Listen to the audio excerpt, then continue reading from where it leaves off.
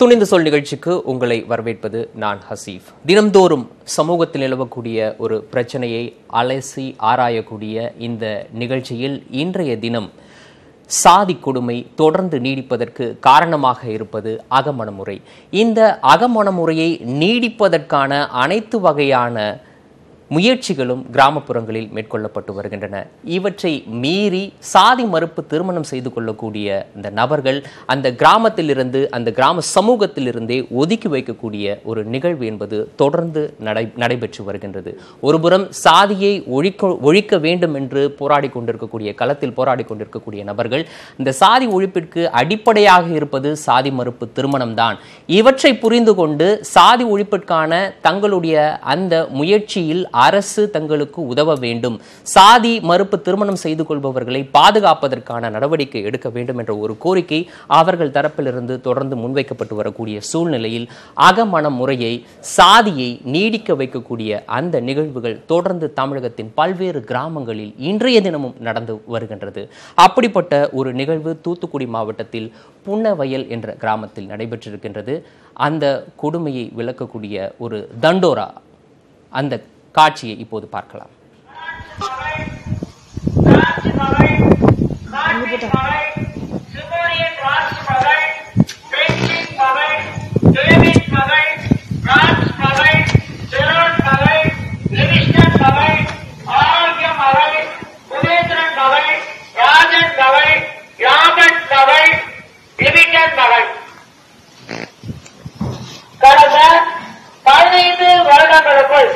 கடந்த 15 வருடங்களுக்குள் பிற சாதிய ஆண்களை மணமடித்தவர்கள் இன்றைக்குள் ஊரை விட்டு வெளியேற வேண்டும். இவ்வாறு வழிதவறி போனவர்களுக்கு நம் ஊரில் நன்மையும் தீமையும் எதுவும் கிடையாது. மீறி அவர்கள் ஊருக்குள் வந்தால் வந்தவருக்கு யாராவது ஆதரவு அளித்தால் அவர்கள் மீது கடுமையான நடவடிக்கை எடுக்கப்படும். இன்று பொதுக்கூட்டத்தில் எடுக்கப்பட்ட தீர்மானம் இன்றோடு நிறைவடையாது. இன்று நடந்த பொதுக்கூட்டத்தில் எடுக்கப்பட்ட தீர்மானங்களை வரக்கூடிய கமிட்டிகள் நல்வழிப்படுத்த வேண்டும் என வலியுறுத்தப்பட்டது. மேலே கூறப்பட்டுள்ள நபர்கள் ஊரை விட்டு வெளியேறவில்லை என்றால் பொதுமக்களால் நேரில் வந்து வீட்டை கூட்டுவார்கள். தூத்துக்குடி மாவட்டம் புன்னக்காயல் கிராமத்தில் அந்த கிராமத்தினுடைய தலைவரின் உத்தரவின் பேரில் இந்த தண்டோரா என்பது அந்த கிராமம் முழுவதும் போடப்பட்டிருக்கின்றது. இந்த தண்டோரா போடக்கூடிய அந்த நபர் தெரிவிக்கக்கூடிய கருத்து என்னவென்றால், சாதி மறுப்பு திருமணம் செய்து கொண்டவர்கள் கிராமத்தில் இருந்து வெளியேற வேண்டும், கிராமத்தில் இருக்கக்கூடிய நபர்கள் அவர்களோடு எந்த தொடர்பையும் வைத்துக் கொள்ளக்கூடாது என்ற கருத்து தண்டோராவாக ஒரு அறிவிப்பாக அந்த கிராமம் முழுவதும் போடப்பட்டிருக்கிறது. இந்த பிரத்யேக காட்சிகள் நமக்கு கிடைக்கப்பட்டிருக்கின்றன. அந்த காட்சியை இப்போது நாம் பார்த்தோம். நான் ஏற்கனவே குறிப்பிட்டது போல அகமண முறை நீடிப்பது என்பது சாதி நீடிப்பதற்கான ஒரு மிக முக்கியமான காரணமாக இருக்கின்றது. சாதி மறுப்பு திருமணங்களே இது போன்ற சாதிய கொடுமையை ஒழிக்கக்கூடிய ஒரு வழி என்று சாதி மறுப்பாளர்கள் பேசி வரக்கூடிய சூழ்நிலையில் அகமண முறையை உறுதி செய்யக்கூடிய அந்த தண்டோரா என்பது தூத்துக்குடி மாவட்டம் புன்னக்காயல் கிராமத்தில் போடப்பட்டிருக்கின்றது. இன்றைய தினம் இது குறித்து விரிவாக பார்க்க இருக்கின்றோம். இது குறித்த கருத்துக்களை பகிர்ந்து கொள்வதற்காக நம்முடைய அரங்கத்தில் முன்னாள் டிஜிபி திலகவதி அவர்கள் வந்திருக்கிறார்கள். வணக்கம். நம்ம இப்போ அந்த தண்டோரா காட்சிகளை பார்த்தோம். இது எதை உணர்த்துது? மறுபடியும் நம்ம பேசிக்கிட்டே இருக்கோம். சாதி ஒழிப்புக்கான நடவடிக்கை எடுக்கணும், சாதி ஒழிப்புக்கு மிக அடிப்படையான ஒரு விஷயம் அப்படின்றது சாதி மறுப்பு திருமணங்கள் அப்படின்ட்டு. ஆனால் சாதி மறுப்பு திருமணங்களை எதிர்க்கக்கூடிய இது மாதிரியான நிகழ்வுகள் தொடர்ந்து நடந்துகிட்டே இருக்கு. இது இன்னும் நம்ம இந்த 18ஆம் நூற்றாண்டின் மனநிலையில் அல்லது அதற்கு பின்னால் இருக்கக்கூடிய மனநிலைகள், ஒரு கூட்டமாக குழுவாக மனித இனம் சேர்ந்து வாழ்ந்த காலத்தில் தங்களுக்கு நியமித்து கொண்ட விதிகள், அந்த இடத்துல இருந்து அவங்க பெயர்ந்து வரல அப்படிங்கிறத இதை காட்டுறது, அந்த பிற்போக்குத்தனத்தை காட்டுறதாக இருக்குது. இது எந்த விதத்திலையும் ஒத்துக்கொள்ள முடியாது. இது இந்திய அரசியல் அமைப்புக்கு எதிரானது, சட்டத்துக்கு எதிரானது, இதுவரையிலையும் சுப்ரீம் கோர்ட்டில் கொடுத்துருக்கக்கூடிய பல தீர்ப்புகளுக்கும் எதிரானது. இந்த மாதிரி தள்ளி வைக்கிறது அப்படிங்கிறது முற்றிலும் ஒரு எதிரான விஷயம். அங்கீகரிக்கப்படவே முடியாத ஒரு விஷயம்தான் நம்ம இதை கருத வேண்டியதாக இருக்குது. இது தூத்துக்குடியில் மட்டும் இல்லை, தமிழ்நாட்டில் மட்டும் இல்லை, இந்தியா முழுவதிலும் இந்த மாதிரி பிரச்சனைகள் வந்து இருந்துக்கிட்டு தான் இருக்குது. யூபியில் இருக்குது, ராஜஸ்தானில் இருக்குது, கேரளாவில் சமீபத்தில் ஹதியா கேஸ் வந்து பிரபலமாக பேசப்பட்டது. அந்த கேஸில் கூட கேரள நீதிமன்றம் வந்து இந்த ஐஎஸ் விஷயங்களை எடுத்து சொன்னதுனால அதுக்காக வேண்டி பெண்களை மயக்கி திருமணம் செய்து கொண்டு அதில் ஈடுபடுத்த போகிறாரு அப்படின்ற மாதிரியாக அந்த பெண்ணினுடைய தகப்பனார் ஒரு விஷயத்தை வச்சார். அதை கேட்டுக்கிட்டு அது ஏதோ ஒரு விதமான சந்தேகம் இருக்குது. சந்தேகத்திற்கு அப்பார் இது வெறும் காதல் தான் அப்படின்ற நம்ப முடியல எங்களால். ஆகவே நாங்கள் வந்து இந்த பெண்ணை வந்து அவங்க மணமகனோடு செல்ல அனுமதிக்காமல் இருப்போம் அப்படின்னு கேரள நீதிமன்றம் சொல்லியிருக்குது. அதுக்கு பிறகு அந்த கேஸை வந்து சுப்ரீம் கோர்ட் எடுத்துகிட்டு போனாங்க. சுப்ரீம் கோர்ட்டு கேரள நீதிமன்றத்தை கண்டிச்சிருக்குது. ஒரு பெண் அந்த 18 வயது ஆன ஒரு பெண் தன்னுடைய கணவனை தேர்ந்தெடுத்து கொள்ள முழு உரிமையும் பெற்றவள் ஆவாள். இது வந்து தனி நபர் சுதந்திரத்தில் தலையிடுவதாகும். ஆகவே எப்படி வந்து இந்த கோர்ட்டு இந்த மாதிரி சொல்லலாம் அப்படின்னு தான் அவங்க சொன்னாங்க. அந்த சமயத்தில் நிறைய வந்து இந்த கஃப் பஞ்சாயத்துன்னு சொல்கிறோம் பார்த்தீங்களா, கிராம பஞ்சாயத்துகள். அந்த கிராம பஞ்சாயத்துகள் அதில் வந்து பாரம்பரியமான தலைவர்களாக இருந்து வருபவர்கள் அவங்க வந்து நிறைய நன்மைகளை செய்கிறாங்க. அவங்களால தான் வந்து அரசின் நலத்திட்டங்கள் பலவற்றை மக்கள்கிட்ட கொண்டு போக முடியுது அப்படின்னலாம் சொன்ன போது கூட அவங்க என்ன சொன்னாங்க, அது பற்றி எங்களுக்கு கவலை இல்லை. அவங்க எவ்வளோ நன்மைகள் செய்யக்கூடிய பஞ்சாயத்து தலைவராகவோ ஜாதி தலைவராகவோ கூட இருக்கலாம். ஆனால் இந்த திருமண விஷயத்தில் தலையிடுவதற்கு அவங்களுக்கு உரிமை இல்லை. வயது வந்தவர்கள் செய்து கொள்ளக்கூடிய அந்த திருமணத்திற்கு அவர்கள்தான் பொறுப்பு. அந்த திருமணத்தை யாரும் தலையிடக்கூடாது. அந்த திருமணத்தில் அந்த ஊர் தலைவர் பஞ்சாயத்து தலைவர்ன்ற பேரில் தலையிடக்கூடாதுன்னு சமீபத்தில் உச்சநீதிமன்றம் தெரிவித்திருக்கு. நீங்கள் சொன்ன மாதிரி பல தருணங்களில் நீதிமன்றங்கள் பல உத்தரவுகளை பிறப்பிச்சிருக்கு. ஆனால் இருந்தபோதும் இந்த கொடுமை என்பது தொடர்ந்து நடைபெற்று வருகிறது. இந்த நேரத்தில் இந்த குறிப்பிட்ட நிகழ்வை வெளிக்கொண்டு வந்த நம்முடைய செய்தியாளர் சாரதா நம்மோடு மதுரையிலிருந்து இணைகின்றார். அதற்கு முன்னர் இந்த தூத்துக்குடி மாவட்டம் புன்னக்காயல் கிராமத்தில் நடைபெற்ற இந்த கொடுமையை விளக்கக்கூடிய ஒரு செய்தி தொகுப்பை பார்த்துவிடலாம். தூத்துக்குடி மாவட்டத்தில் அமைந்துள்ள கடற்கரை கிராமம்தான் புன்னைக்காயல். தாமிரபரணி ஆறாலும் வங்கக் கடலாலும் சூழப்பட்டுள்ள இந்த கிராமத்தில் பெரும்பாலானவர்கள் மீனவர்களும் பரதவர் சமுதாயத்தைச் சேர்ந்தவர்களும் தான். கடந்த 15 ஆண்டுகளில் இந்த சமுதாயத்தைச் சேர்ந்த பெண்கள் வேறு சாதிக்காரர்களை திருமணம் செய்திருந்தால் அவர்கள் ஊரை விட்டு குடும்பத்துடன் வெளியேற வேண்டுமென்று பஞ்சாயத்தில் தீர்மானம் நிறைவேற்றப்பட்டுள்ளது. இந்த தீர்மானம் கடந்த 20ஆம் தேதி தண்டோரா மூலம் பொதுமக்களுக்கு அறிவிக்கப்பட்டது. கடந்த 15 வருடங்களுக்குள் பிற ஜாதி ஆண்களை மணமடித்தவர்கள் இன்றைக்குள் ஊரை விட்டு வெளியேற வேண்டும். இவ்வாறு வழிதவறி போனவர்களுக்கு நம்மூரில் நன்மையும் தீமையும் எதுவும் கிடையாது. நாட்டாமை பட பாணியில் ஊரை விட்டு வெளியேறிய குடும்பத்துடன் அன்னம் தண்ணீர் புழங்கக்கூடாது என்ற ஊர் கட்டுப்பாடும் போடப்பட்டுள்ளது. மீறுபவர்கள் மீது கடுமையான நடவடிக்கை எடுக்கப்படும் என எச்சரிக்கை விடுக்கப்பட்டுள்ளது. கலப்பு திருமணம் செய்த பெண்கள் ஊரை விட்டு வெளியேறாவிட்டால் அவர்களது வீடுகளுக்கு ஊர் பொதுமக்கள் பூட்டு போடுவார்கள் என தண்டோரா அடிப்பவர் சொல்லிச் சென்றுள்ளார். கலப்பு திருமணம் செய்த 12 பெண்களின் குடும்பம் மற்றும் தந்தை பெயர்களும் அப்போது வாசிக்கப்பட்டுள்ளது. கிராம உத்தரவுக்கு கட்டுப்பட்டு 2 வாரங்களுக்கு முன்பு திருமணம் செய்து கொண்ட ஒரு தம்பதி உட்பட சிலர் ஊரை விட்டு வெளியேறிவிட்டனர். அவர்கள் மீண்டும் ஊருக்குள் வராமல் இருப்பதை கண்காணிக்க சோதனை சாவடி அமைத்து ஆட்கள் நியமிக்கப்பட்டுள்ளதாக குற்றம் சாட்டுகிறார் ஊரை விட்டு வெளியேறிய மணிகண்டன்.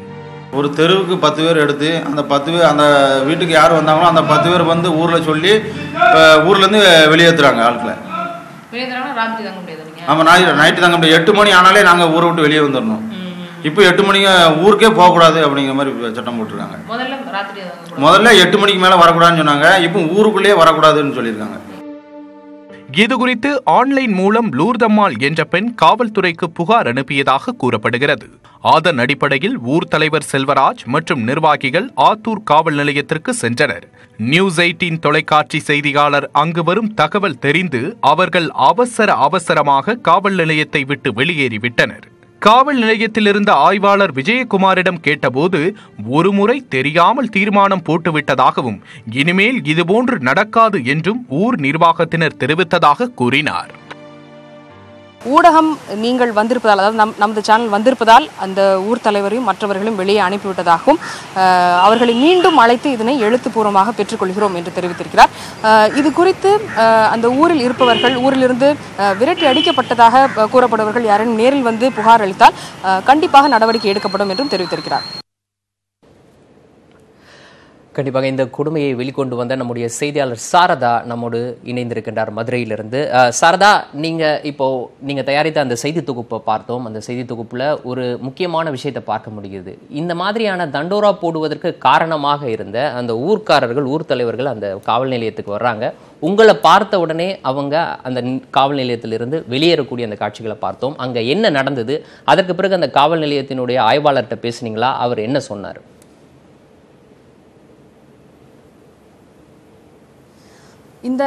இது போன்ற பிரச்சனை நிலவுகிறது என்ற தகவல் தெரிந்தவுடன் நாம் நேரடியாக புன்னக்காயல் கிராமத்திற்கு சென்றிருந்தோம். அங்கு சென்று ஊர் தலைவரை சந்திக்க முயன்றோம். ஆனால் அவர் ஊரில் இல்லை என்று அவரது குடும்பத்தினர் தெரிவித்திருந்தார்கள். எனவே ஊரை விட்டு விரட்டி அடிக்கப்பட்டிருந்த அந்த குடும்பத்தினரையும் நாம் நேரில் சென்று பார்த்தோம். அவர்கள் என்ன மாதிரியான இது போன்ற தண்டோரா போட்டு தாங்கள் வெளியேற்றப்பட வேண்டும் என்ற அறிவிப்பு வெளியிடப்பட்டு அதற்கு பின்பு தாங்கள் வெளியேற்றப்பட்டதாகவும் அதன் காரணமாக அங்கு இருக்கக்கூடிய தங்களுடைய குடும்பங்கள் என்னென்ன இன்னல்களுக்கு ஆளாகிறார்கள் என்பதை அவர்கள் பதிவு செய்திருந்தார்கள். அதாவது மிகவும் அப்பட்டமாக கொஞ்சம் கூட கூச்சம் இல்லாமல் வேறு சாதியில் நீங்கள் திருமணம் செய்திருந்தால் நீங்கள் வெளியேற வேண்டும். அதில் நாம் மற்றொரு விஷயம் இதில் குறிப்பாக பார்க்க வேண்டும். சாதி மட்டுமல்ல, வேறு சாதியில் திருமணம் செய்திருக்கக்கூடிய பெண்கள் அவர்களுடைய குடும்பத்துடன் வெளியேற வேண்டும். இது சாதி, பாலினம் என்று இரண்டு விஷயங்களையும், இரண்டு வகையிலும் பாகுபாடுகளை இது காண்பிக்கிறது. ஆண்கள் சாதி மறுப்பு திருமணம் செய்திருந்தா, ஆண்கள் அந்த கிராமத்துல சாதி மறுப்பு திருமணம் செய்திருந்தா அவங்க அந்த கிராமத்துல தொடர்ந்து வாழ்றதுக்கு எந்த பிரச்சனையும் இல்லையா?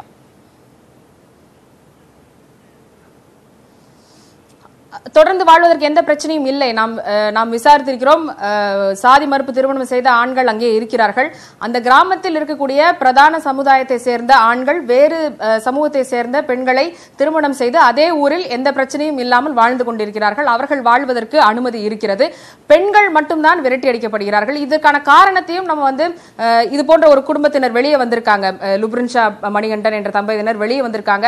அவங்க தான் தைரியமாக காவல்துறையிடம் புகார் கொடுத்திருக்காங்க. அவங்க கிட்ட பேசும்பொழுது ஆண்கள் இங்கே இருக்கலாம், ஏனென்றால் அவர்களுடைய வாரிசு என்பது இந்த சமுதாயத்தினுடைய வாரிசாக கருதப்படும். ஆனால் பெண்கள் அப்படி அல்ல. எனவே பெண்கள் தங்களுடைய குடும்பத்துடன் வெளியேற வேண்டும் என்று நிர்பந்திக்கப்பட்டிருக்கிறார்கள். மற்றொரு விஷயத்தை நாம் பதிவு செய்ய வேண்டும். லுப்ரிஷாவுடைய பேட்டியை நாம் பிறகு பார்ப்போம். ஆனால் கேமரா முன்பு வந்து பேசுவதற்கு தயங்கக்கூடிய பலர் நம்மிடம் பேசியிருக்கிறார்கள். இன்னமும் அவர்கள் அந்த கிராமத்தில் இருக்க வேண்டும், சுற்றுவட்டாரத்தில் இருக்க வேண்டும் என்ற காரணத்தினால் கேமரா முன்பு அவர்கள் தங்களுடைய அடையாளத்தை காண்பிக்க விரும்பவில்லை. அவர்கள் சொன்ன சில விஷயங்களை நாம் பதிவு செய்ய வேண்டியிருக்கிறது. அங்கு ஒரு செக் போஸ்ட் போட்டு, அதாவது இந்த கிராமத்துக்குள்ள நுழையிற இடத்துல ஒரு செக் போஸ்ட் போட்டு யார் உள்ளே நுழைகிறார்கள், விரட்டி அடிக்கப்பட்டவர்கள் மீண்டும் உள்ளே வருகிறார்களா இல்லையா என்பது கண்காணிக்கப்படுகிறது அப்படின்னு சொல்றாங்க. நம்ம சந்தித்த மற்றொரு குடும்பத்தினர், என்னுடைய மாமியாருக்கு உடம்பு சரியில்லை, ஹாஸ்பிட்டலுக்கு கூட்டிட்டு போயிட்டு திருப்பியும் கிராமத்துக்குள்ள கூட்டிட்டு போகணும் அப்படின்னா செக் போஸ்ட்ல இறக்கி விட்டுட்டு வர வேண்டிய நிலைமை இருக்கிறது. உடல்நிலை சரியில்லாத என்னுடைய மாமியாரை செக் போஸ்ட்ல இறக்கி விட்டுட்டு வர வேண்டிய நிலைமை இருக்கிறது. அந்த அளவுக்கு கண்காணிக்கப்படுகிறதுன்னு சொல்றாங்க. நம்ம ஏற்கனவே இந்த பேட்டியிலும் கேட்டிருந்தோம். இது ஊர் தலைவர் அப்படின்னு சொல்லும் பொழுது இது தேர்ந்தெடுக்கப்பட்ட பஞ்சாயத்து கிடையாது. 2 பஞ்சாயத்துகள் இயங்குகின்றன. அதாவது 2 பஞ்சாயத்துகள் இருக்கிறது, ஒன்று இயங்குகிறது. ஒன்று தேர்ந்தெடுக்கப்பட்ட பஞ்சாயத்து, அதனை கவர்மெண்ட் பஞ்சாயத்துன்னு சொல்றாங்க. அந்த பஞ்சாயத்துக்கு எந்த அதிகாரமும் கிடையாது. மற்றபடி அந்த சமுதாயத்தினரால் நியமிக்கப்படக்கூடிய பஞ்சாயத்து, அவர்களை தான் ஊர் தலைவர் சொல்றோம். நாம் இப்போ இந்த உத்தரவும் பிறப்பிக்கப்பட்டிருப்பதும் அந்த ஊர் தலைவரின் பெயரால் தான் இந்த உத்தரவும் பிறப்பிக்கப்பட்டிருக்கிறது. எனவே இந்த ஊர் தலைவர் இவர்கள் சேர்ந்து தனியாக அந்த ஊருக்கு ஒரு செக் போஸ்ட் அமைத்தும் யார் வருகிறார்கள் போகிறார்கள் என்பதையும் கண்காணிக்கப்படுகிறது. மேலும் இந்த பஞ்சாயத்து என்பது வெறும் 10-15 பேர்களை கொண்ட குழுவாக தான் இருக்கும். புன்னக்காயல் என்பது பெரிய கிராமமாகும். எனவே இதனை மேலும் தீவிரமாக கண்காணிப்பதற்காக ஒரு தெருவுக்கு 10 பேர் என்று மேலும் இவர்களுக்கு வலு சேர்க்கக்கூடிய வகையில் இந்த குழுவை இன்னும் பெரிதாக்கி கண்காணிப்பையும் இன்னும் தீவிரப்படுத்திட்டு இருக்காங்க. அங்கு இருப்பவர்கள் இன்னும் பயத்தில் தான் இருக்கிறார்கள்.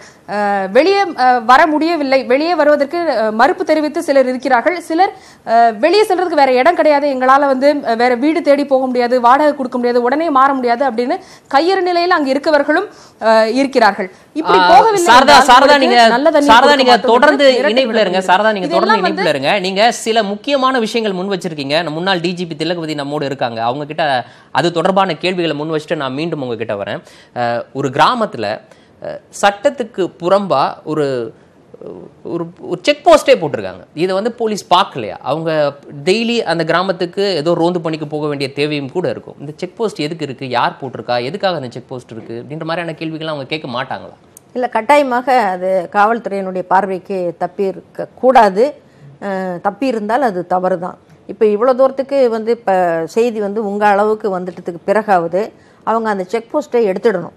செக் போஸ்ட்டை எடுக்கிறதோடு மட்டுமல்லாமல் அந்த சோ கால்டு ஜாதி தலைவர்கள் இருக்காங்களே அவங்கக்கிட்ட போய் பேசணும். இவங்களுடைய ஜாதி பற்று அப்படின்றது ஜாதி வெறின்ற நிலைமைக்கு போயிருக்குது. இது வந்து சட்டப்படி குற்றமான ஒரு செயல்களை அவங்க செஞ்சுக்கிட்டு இருக்காங்க. அவங்கள வந்து உடனடியாக கைது செய்யலாம். இந்த மாதிரி தனி நபர் உரிமையில் தலையிட்ட குற்றத்துக்காக இது யார் செஞ்சாரோ அவர் கைது செய்யப்படலாம். ஏன்னா ஏற்கனவே இது மாதிரி நடந்ததுக்கு பல உதாரணங்கள் நாடெங்கிலும் இருக்குது. இப்போ சமீபத்தில் கூட ஜெய்சால்மீரில் இதே மாதிரியாக ஒரு சம்பவம் நடந்து அந்த போலீஸ் ஸ்டேஷன் இன்ஸ்பெக்டரே அவரே நடவடிக்கை எடுத்து அவரே வந்து இந்த மாதிரி ஜாதி விட்டு தள்ளி வச்சவங்கள அவரே கைது செய்திருக்கிறார். இப்போ இன்னொரு கேள்வி கூட எழுது. அதுக்கு முன்னாடி சாரதா அந்த கேள்வி கேட்கிறேன். சாரதா, இப்போ நீங்க சொன்னீங்க ஒரு கிராமத்துல 2 பஞ்சாயத்து தலைவர்கள் இருக்காரு. ஒருத்தரை பொறுத்த வரைக்கும் அது ஓட்டு போட்டு மக்களால் தேர்ந்தெடுக்கப்பட்ட ஒரு தலைவர், இன்னொன்று வந்து மாரலா அவர் வந்து தலைவர் அப்படின்னு அங்கே இருக்கக்கூடிய மக்களால் ஏற்றுக்கொள்ளப்பட்ட ஒரு தலைவர். இந்த 2 தலைவர்களில் எந்த தலைவரை அதிகாரப்பூர்வமான தலைவர்னு அந்த காவல் நிலைய ஆய்வாளர் கூப்பிட்டு பேசுறாரு?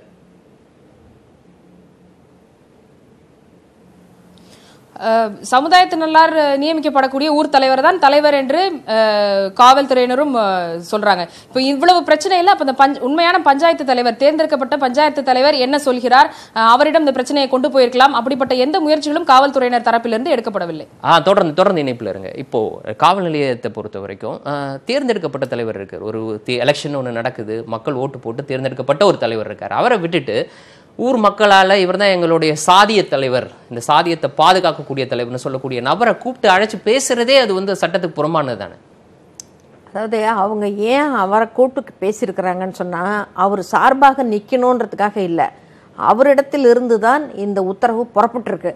அதனால் அவரை தான் கூப்பிட்டு பேசி நீங்கள் இந்த மாதிரி ஒரு உத்தரவு தண்டோரை போடுறதுக்கு உத்தரவு கொடுத்துருக்கீங்க, அது மிக தவறானது அப்படின்னு அவர்கிட்ட தான் எடுத்து சொல்ல வேண்டியதாக இருக்குது. இது ஒரு பஞ்சாயத்து தலைவர், இது சட்டத்துக்கு புறம்பான ஒரு விஷயம். அதாவது இப்போ ஊர் தலைவர், தேர்ந்தெடுக்கப்பட்ட தலைவர் இதை தவற செஞ்சிருந்தாருன்னா, ஒரு உத்தரவு பிறப்பிச்சிருந்தாருன்னா அவரை கூப்பிட்டு என்ன ஏதுன்னு விசாரிக்கிறதுக்கான தேவை இருக்குது. ஏன்னா ஒரு லீகலா ஒரு தலைவர், சட்டப்பூர்வமான தலைவர். ஆனா இவரு எந்த வகையிலும் சட்டப்பூர்வமான தலைவரே கிடையாது. இப்படி ஒரு உத்தரவு ஒரு பிறப்பிச்சதே தப்புன்ற போது அவரை கூப்பிட்டு பேசுறதுக்கு என்ன இருக்கு? அவர் மேல நடவடிக்கை எடுக்கும். அதாவதுங்க, தமிழ்நாட்டில் இருக்கக்கூடிய அந்த கடற்கரை சார்ந்த பகுதிகள் இங்கே சென்னை வரைக்குமே வருது. உங்களுக்கு அந்த ஓரத்தில் ராமேஸ்வரம் ஒரு பக்கம், கன்னியாகுமரி முனை, அதிலிருந்து இது வரைக்கும் வருது. அங்கே இருக்கக்கூடிய பரதவர்கள் இடையிலே அவங்களுடைய கலாச்சார பழக்கம், அவங்க வந்து ரொம்ப பழங்குடியினர்னு சொல்லத்தக்க அளவுக்கு அவங்களுடைய ஒரு இருப்பு அத்தகையது, அவங்களுடைய தொழில் நுணுக்கங்களும் அத்தகையது. ஸோ அவங்களுக்கு இடையில் அவங்களுக்குன்னு ஒரு தலைவரை நியமிச்சுக்கிட்டு அந்த தலைவருடைய பேச்சின் பிரகாரம் தான் அவங்க வந்து ஓட்டே போடுவாங்க. யாராயிலும் ஒருத்தருக்கு ஒரு கஷ்டம் நடந்துச்சுன்னா உடனே போய் சர்ச்சில் போய் பெல் அடித்தாங்கன்னா எல்லாரும் வேலையை விட்டுட்டு கூட்டிடுவாங்க. இது வந்து இந்த கடற்கரை முழுவதிலும் கடைபிடிக்கப்படுகிற ஒரு வழக்கம் அவங்களுடைய. ஏன்னா அபாயகரமான தொழில் செய்கிறதுனால இப்படியான ஒரு வழக்கம் காலகாலமாக அவங்களுக்கு இடையில் இருக்குது. ஸோ அதனால் அந்த இனம் அதிகமாக இருக்கக்கூடிய ஒரு பகுதின்னு நான் நினைக்கிறேன். ஏன்னா புன்னை காயல்னு சொல்லும் பொழுது அது கடற்கரை ஒட்டிய பகுதி. அவங்க வந்து இதே மாதிரி தான் காலகாலமாக செஞ்சுக்கிட்டு இருக்காங்க. பல நூற்றாண்டுகளாக இந்த பழக்கம் தான் காலகாலமாக செஞ்சுக்கிட்டு இருக்காங்க. ஆனால் இந்த தவறை தடுக்கிறது அப்படின்றது காவல்துறையினுடைய கடமை. அதுக்கு தான் கூப்பிட்டு பேசியிருக்காங்க. அதான் நான் திருப்பி கேட்குறேன், கூப்பிட்டு பேசுறது அப்படின்ற ஒரு விஷயம் யாரை கூப்பிட்டு பேசணும், எதுக்காக கூப்பிட்டு பேசணும்? தவறு செய்த ஒரு நபரை கூப்பிட்டு பேசுறதுல என்ன இருக்கு? அவர் மேல நடவடிக்கைகள் எடுக்கணும். எதன் அடிப்படையில இந்த கிராமத்தினுடைய தலைவர்னு நீங்க சொல்லிக்கிறீங்க? எதன் அடிப்படையில் இப்படி ஒரு தண்டோராவை நீங்க போட சொன்னீங்க? நீங்க செஞ்சது தப்பு அப்படின்னு அவர் அரெஸ்ட் பண்ணப்பட்டிருக்கணும் நேரம். ஏன் அது நடக்கல அப்படின்றத இங்க இருக்க கேள்வி. சாரதா, இப்போ அந்த குறிப்பிட்ட தலைவர்கிட்ட நீங்க பேச முடிஞ்சதா? அவங்க என்ன சொன்னாங்க உங்ககிட்ட?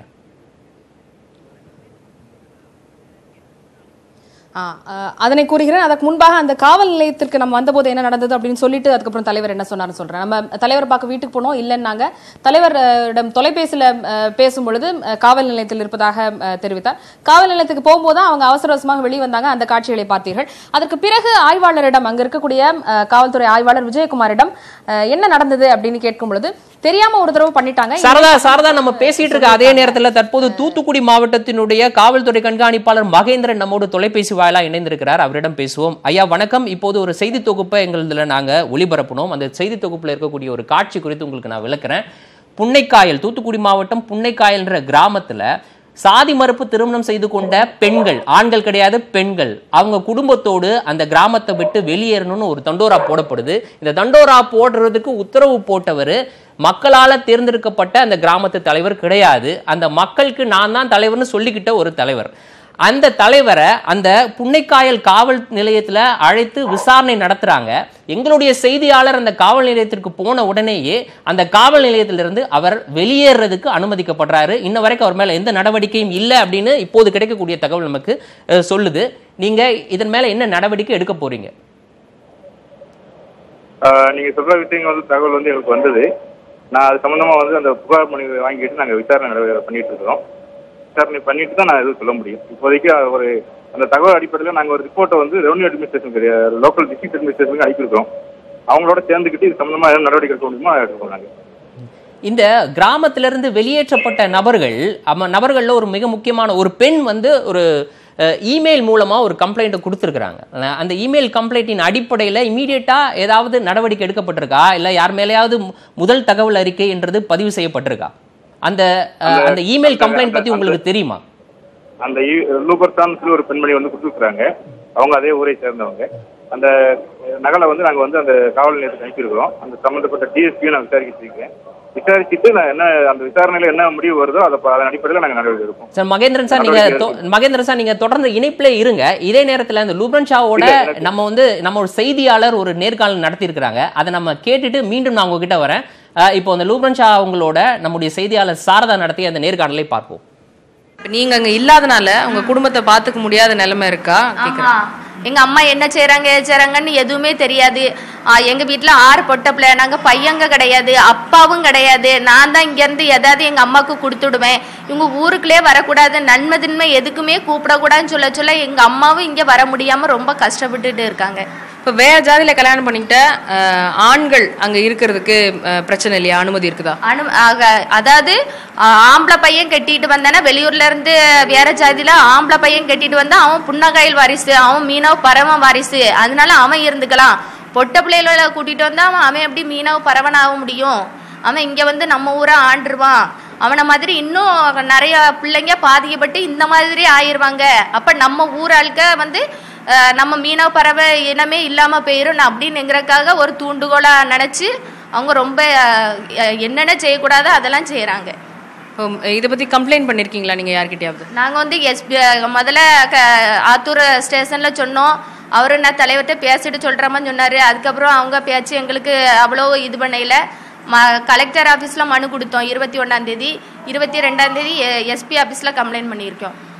நீங்க கொடுத்த கம்ப்ளைண்ட் அடிப்படையில் ஏதாவது நடவடிக்கை எடுக்கப்பட்டிருக்கா? ஊர்ல என்ன நடந்திருக்குன்னு ஏதாவது விசாரிச்சிருக்காங்களா? இல்ல, நாங்க ஊருக்கு போவதனால எங்களுக்கு எதுவுமே தெரியாது. கலெக்டர் ஆஃபீஸ்ல கொடுத்ததுக்கு எங்களுக்கு பதில் தரல. எஸ்பி ஆஃபீஸ்ல கொடுத்ததுக்கு 3 நாளையில சொல்றேன்னு சொன்னாங்க. இன்னையோட 4வது நாள் ஆயிடுச்சு, எங்களுக்கு எதுவுமே தெரியல. இந்த நேர்காணல் 2 தினங்களுக்கு முன்னர் எடுக்கப்பட்டது. சற்று நேரத்திற்கு முன்னர் தூத்துக்குடி மாவட்டத்தினுடைய காவல்துறை கண்காணிப்பாளர் நம்மோடு தொலைபேசி வாயிலாக இணைந்தார். அவர்கிட்ட சில கேள்விகளை நம்ம முன் வச்சோம். இப்போ லுப்ரான் ஷா நம்ம கிட்ட பேசும்பொழுது 2 தினங்களுக்கு பேசுறதுக்கு முன்னாடி காவல்துறை கண்காணிப்பாளர் அலுவலகத்தில் ஏற்கனவே புகார் கொடுக்கப்பட்டது. புகார் மேலும் 3 நாட்களில் நடவடிக்கை எடுக்கப்படும் உறுதியளித்ததா அவங்க சொல்றாங்க. ஆனால் இன்னைக்கு 5வது நாள், இன்ன வரைக்கும் எந்த நடவடிக்கையும் இல்லை.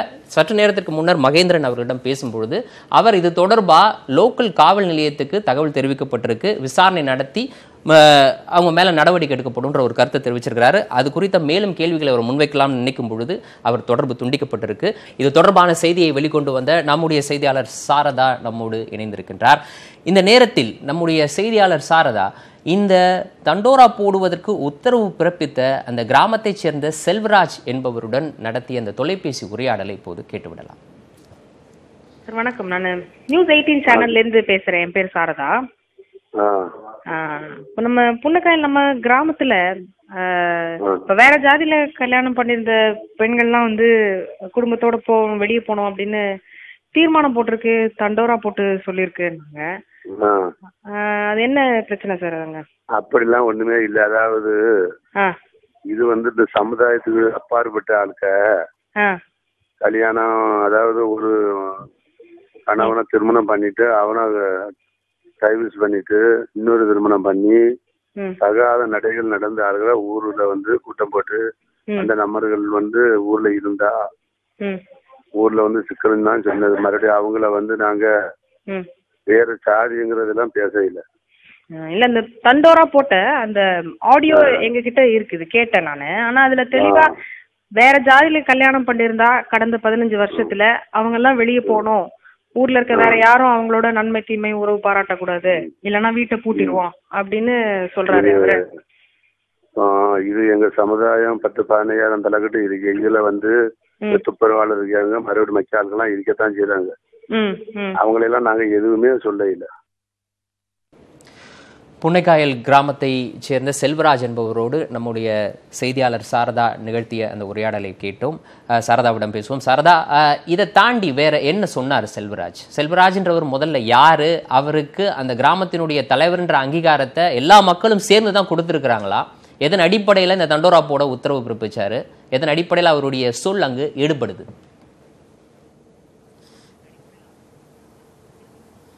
அது ஒவ்வொரு வருடமும் இது போன்ற பொறுப்புகளுக்கு இவர்கள் நியமிக்கப்படுகிறார்கள். ஊர் தலைவர், உபத்தலைவர் ஜெயபாலன் மற்றும் பொருளாளர் மற்றும் நிர்வாகிகள். நான் ஏற்கனவே கூறியது போல இன்னும் அவர்களுக்கு வலு சேர்ப்பதற்கு ஊருக்கு 10 தெருவுக்கு 10 பேர் என்று அவங்களுடைய அந்த குழுவை இன்னும் பலப்படுத்தி கொண்டிருக்கிறார்கள். இவருடைய டேர்ம் இன்னும் 2-3 மாசத்துல முடிஞ்சிட பொழுது, ஸோ அடுத்த ஆண்டு இன்னொரு ஊர் தலைவர் வருவார்.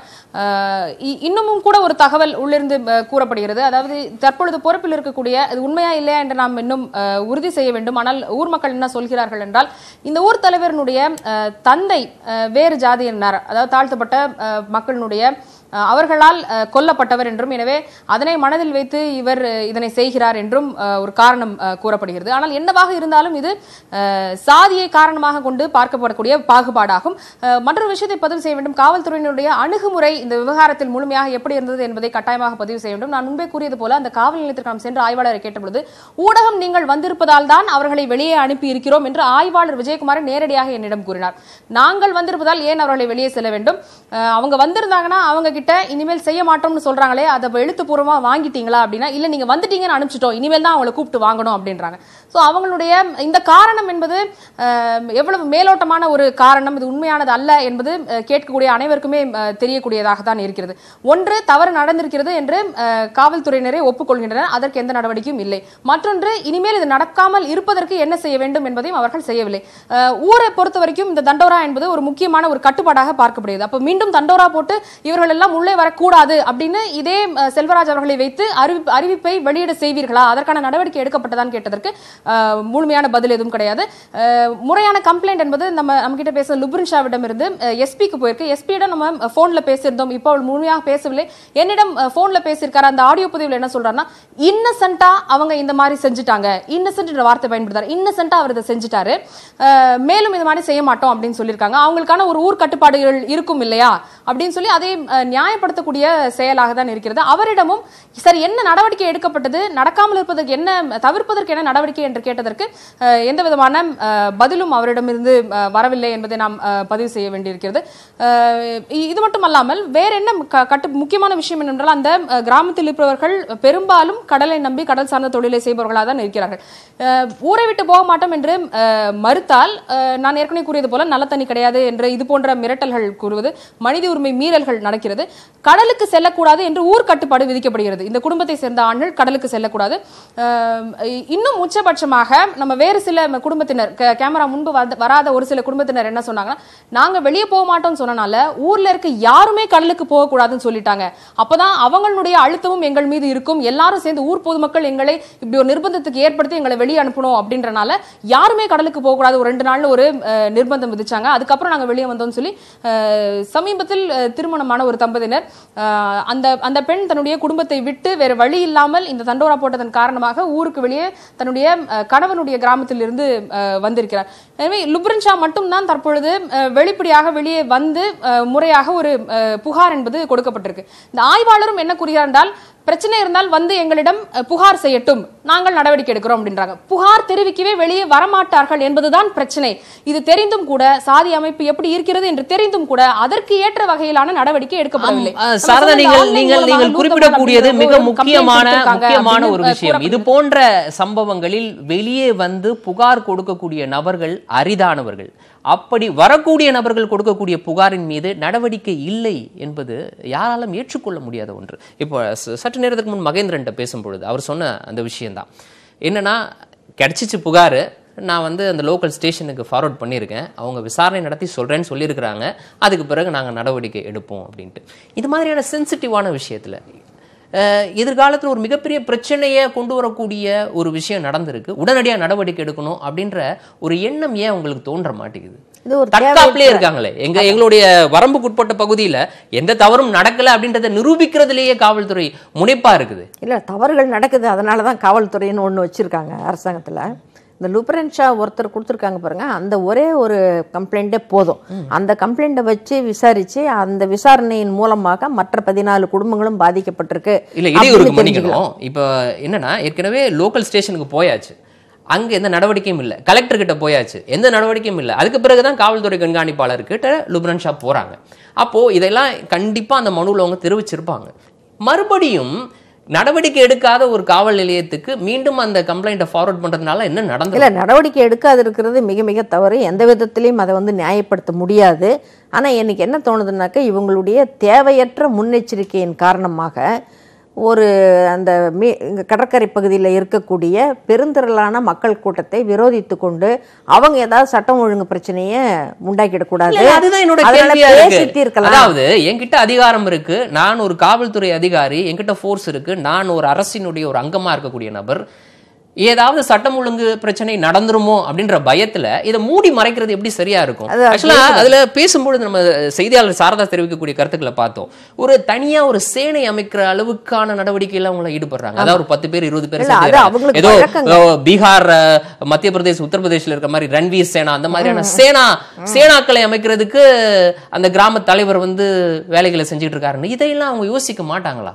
இப்படியே விட்டோம் அப்படின்னா இதனுடைய உச்சபட்சமா அந்த ஊர் பகுதியில் ஒரு குறிப்பிட்ட சாதியினரை பாதுகாக்கிறதுக்கு தனியாக ஒரு படையை ஒரு அந்த ஊரினுடைய தலைவர்னு சொல்லி கொண்டவர் வச்சுக்கொள்ளலாம் அப்படின்ற மாதிரி நிலைக்கு இது சென்றோம் அப்படின்லாம் பார்க்க மாட்டாங்களா? இல்லை, இதுக்காக வேண்டி அவங்க அமைக்க வேண்டாம். அது அவங்களுடைய அந்த குல வழக்கத்தின்படியாகவே அது வந்து இயற்கையாகவே அந்த மாதிரி தான் ஏற்பாடுகள் இருக்கும் எல்லா இடத்துலையுமே. அது ஒரு பாதுகாப்புக்கான. தமிழ்நாட்டிலே ரன்வீர் சேனாக்கள்லாம் செயல்படுது. ரன்வீர் சேனான்றதுல அவங்க தங்களுடைய பாதுகாப்புக்காகவும் தங்களுடைய தொழிலுக்காகவும் இல்ல, அவங்க கடல்ல இருந்து தங்களை பாதுகாத்துக் கொள்ளணும் இல்லைங்களா? அந்த மாதிரி நடவடிக்கைக்கு இந்த சேனாக்கள் பயன்படுத்தப்படுதா அப்படின்னா நமக்கு தெரியல, அப்படிப்பட்ட தகவல் இல்ல. இல்ல, தொழிலுக்காக கடல்ல இறங்கும் போது எதிர்கொள்ளக்கூடிய அபாயங்கள் இப்படியான விஷயங்களை கணக்குல கொண்டுதான் அவங்க வந்து ஒரு அமைப்பாக திரள்றது, அந்த அமைப்பாக திரள்றதுக்கான ஏற்பாடுகளை செஞ்சுக்கிறது, தெருதோறும் அதை திரட்டி கொண்டு வர்றதுக்கான நபர்களை நியமித்து கொள்வது, இதெல்லாம் வந்து அந்த குளத்துக்குள்ளே நடக்கிறது இந்த விஷயத்துக்காக தான். அதை வந்து இப்போ வந்து அவங்க இந்த ஜாதி விஷயத்தில் கொண்டு வர்றாங்க. இது ஜாதிக்கான ஒரு விஷயம் மட்டுமல்ல, இது பெண்ணடிமைத்தனத்தையும் எடுத்து சொல்கிற ஒரு விஷயமாக இருக்குது. மனுஸ்மிருதியை தூக்கி பிடிக்கிற ஒரு விஷயமாகவும் எனக்கு தெரியுது. ஆண்கள் இதே அந்நிய ஜாதியில் திருமணம் செய்து கொண்டால் அதை ஏற்றுக்கொள்வதும், பெண்கள் மட்டும் அதை செஞ்சாக்க அவங்கள துரத்தி அடிக்கிறதுமாக இருக்கிறது கஷ்டம். அது 15 ஆண்டுகளுக்கு முன்பு நடந்தது கூட இப்போ செய்கிறாங்கன்னா, இப்போ அவங்களுக்கு கல்யாணம் நடந்த கையோட ஒரு குழந்தை பிறந்துருந்துச்சுன்னா அந்த குழந்தைக்கு இப்போ 14 வயசு ஆகும். ஒரு 14 வயசான குழந்தை வந்து தன்னுடைய கல்வி திட்டத்தில் முக்கியமான பருவத்தில் இப்போ இருக்கும். 8, 9, 10 படிக்கிற நிலைமையில் இருக்கும். அந்த மாதிரி இருக்கும்போது அந்த குடும்பத்தையே விரட்டி அடித்தாக்க அந்த அவங்களுடைய குழந்தைகளுடைய எதிர்காலம் எல்லாமே பாழாய் போகும். ஆகவே இது எந்த விதத்திலையும் அனுமதிக்க முடியாது. உடனடியாக கடுமையான நடவடிக்கை எடுப்பதுதான் சட்டம். காவல்துறை கண்காணிப்பாளர் மகேந்திரன் என்ன செஞ்சிருக்கணும்னு நீங்க நினைக்கிறீங்க? இந்த தலைவரை வந்து உடனடியாக கைது செஞ்சிருக்கணும். அந்த 14 குடும்பங்களையும் மீண்டும் ஊருக்குள் குடியமர்த்தி இருக்கணும். அந்த இது போட்டிருக்காங்க பாருங்க, ஊருக்குள் நுழைய முடியாமல் படி ஒரு தடையை போட்டிருக்காங்க பார்த்தீங்களா, அந்த தடையை அந்த செக் போஸ்ட் மாதிரி இருக்கிறத உடனடியாக அகற்றணும். ஆமா, சரியா செஞ்சிருக்கணும். அதை அகற்றணும்.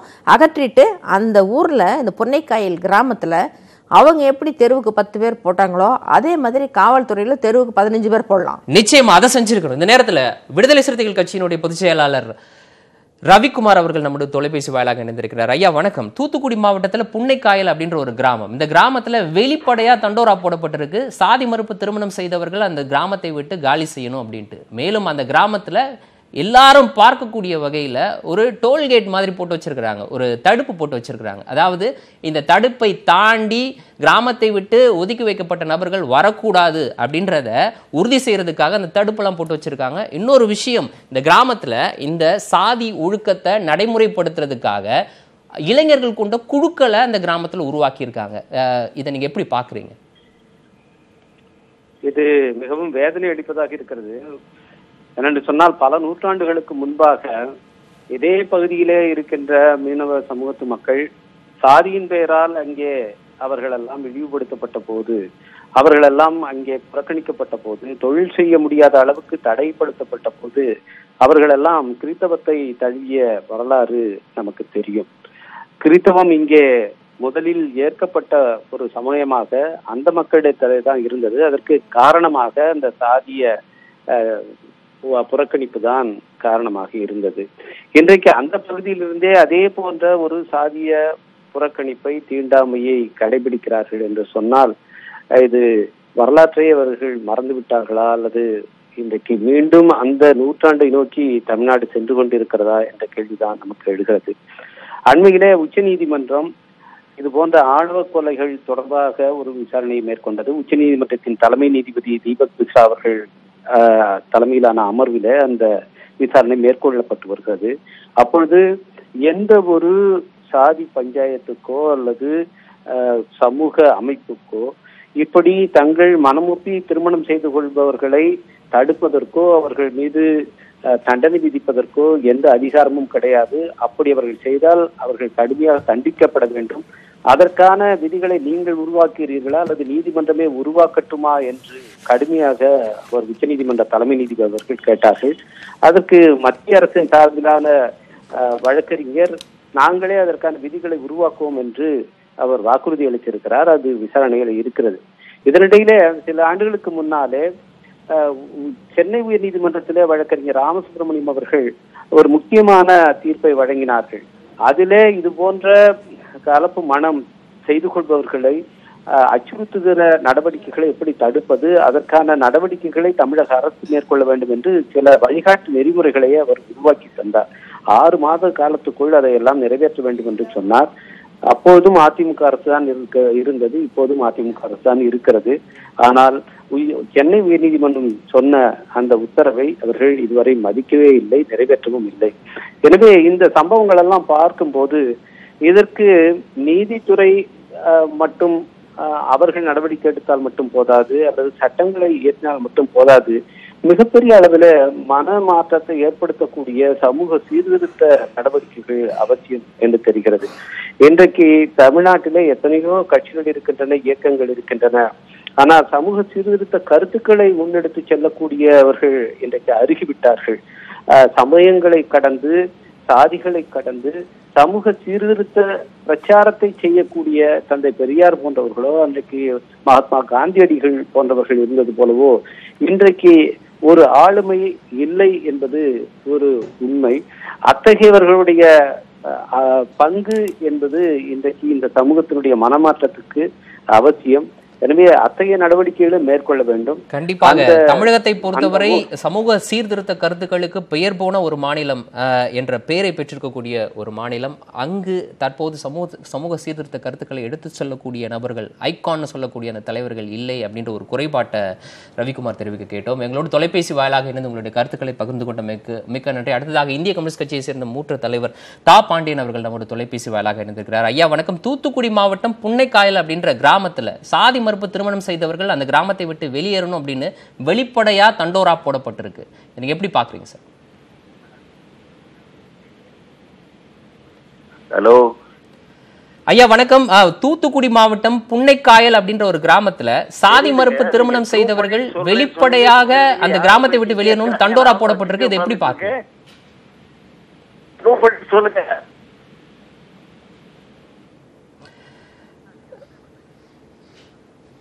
ஐயா மறுபடியும் என்னுடைய கேள்வியை முன்வைக்கிறேன். தூத்துக்குடி மாவட்டம் புன்னைக்காயல் அப்படின்ற கிராமத்துல சாதி மறுப்பு திருமணம் செய்தவர்கள் அந்த கிராமத்தை விட்டு வெளியேறணும்னு வெளிப்படையா தண்டோரா போடப்பட்டிருக்கு. அந்த வெளியேற்றப்பட்ட நபர்கள் அந்த கிராமத்துக்குள் மீண்டும் வராம இருக்கிறதுக்கு தனியா ஒரு டீமே உருவாக்கி, ஒரு படை மாதிரியான ஒரு டீம் இளைஞர்களை கொண்டு உருவாக்கி கண்காணிக்கப்பட்டு வருது. இதை நீங்க எப்படி பாக்குறீங்க?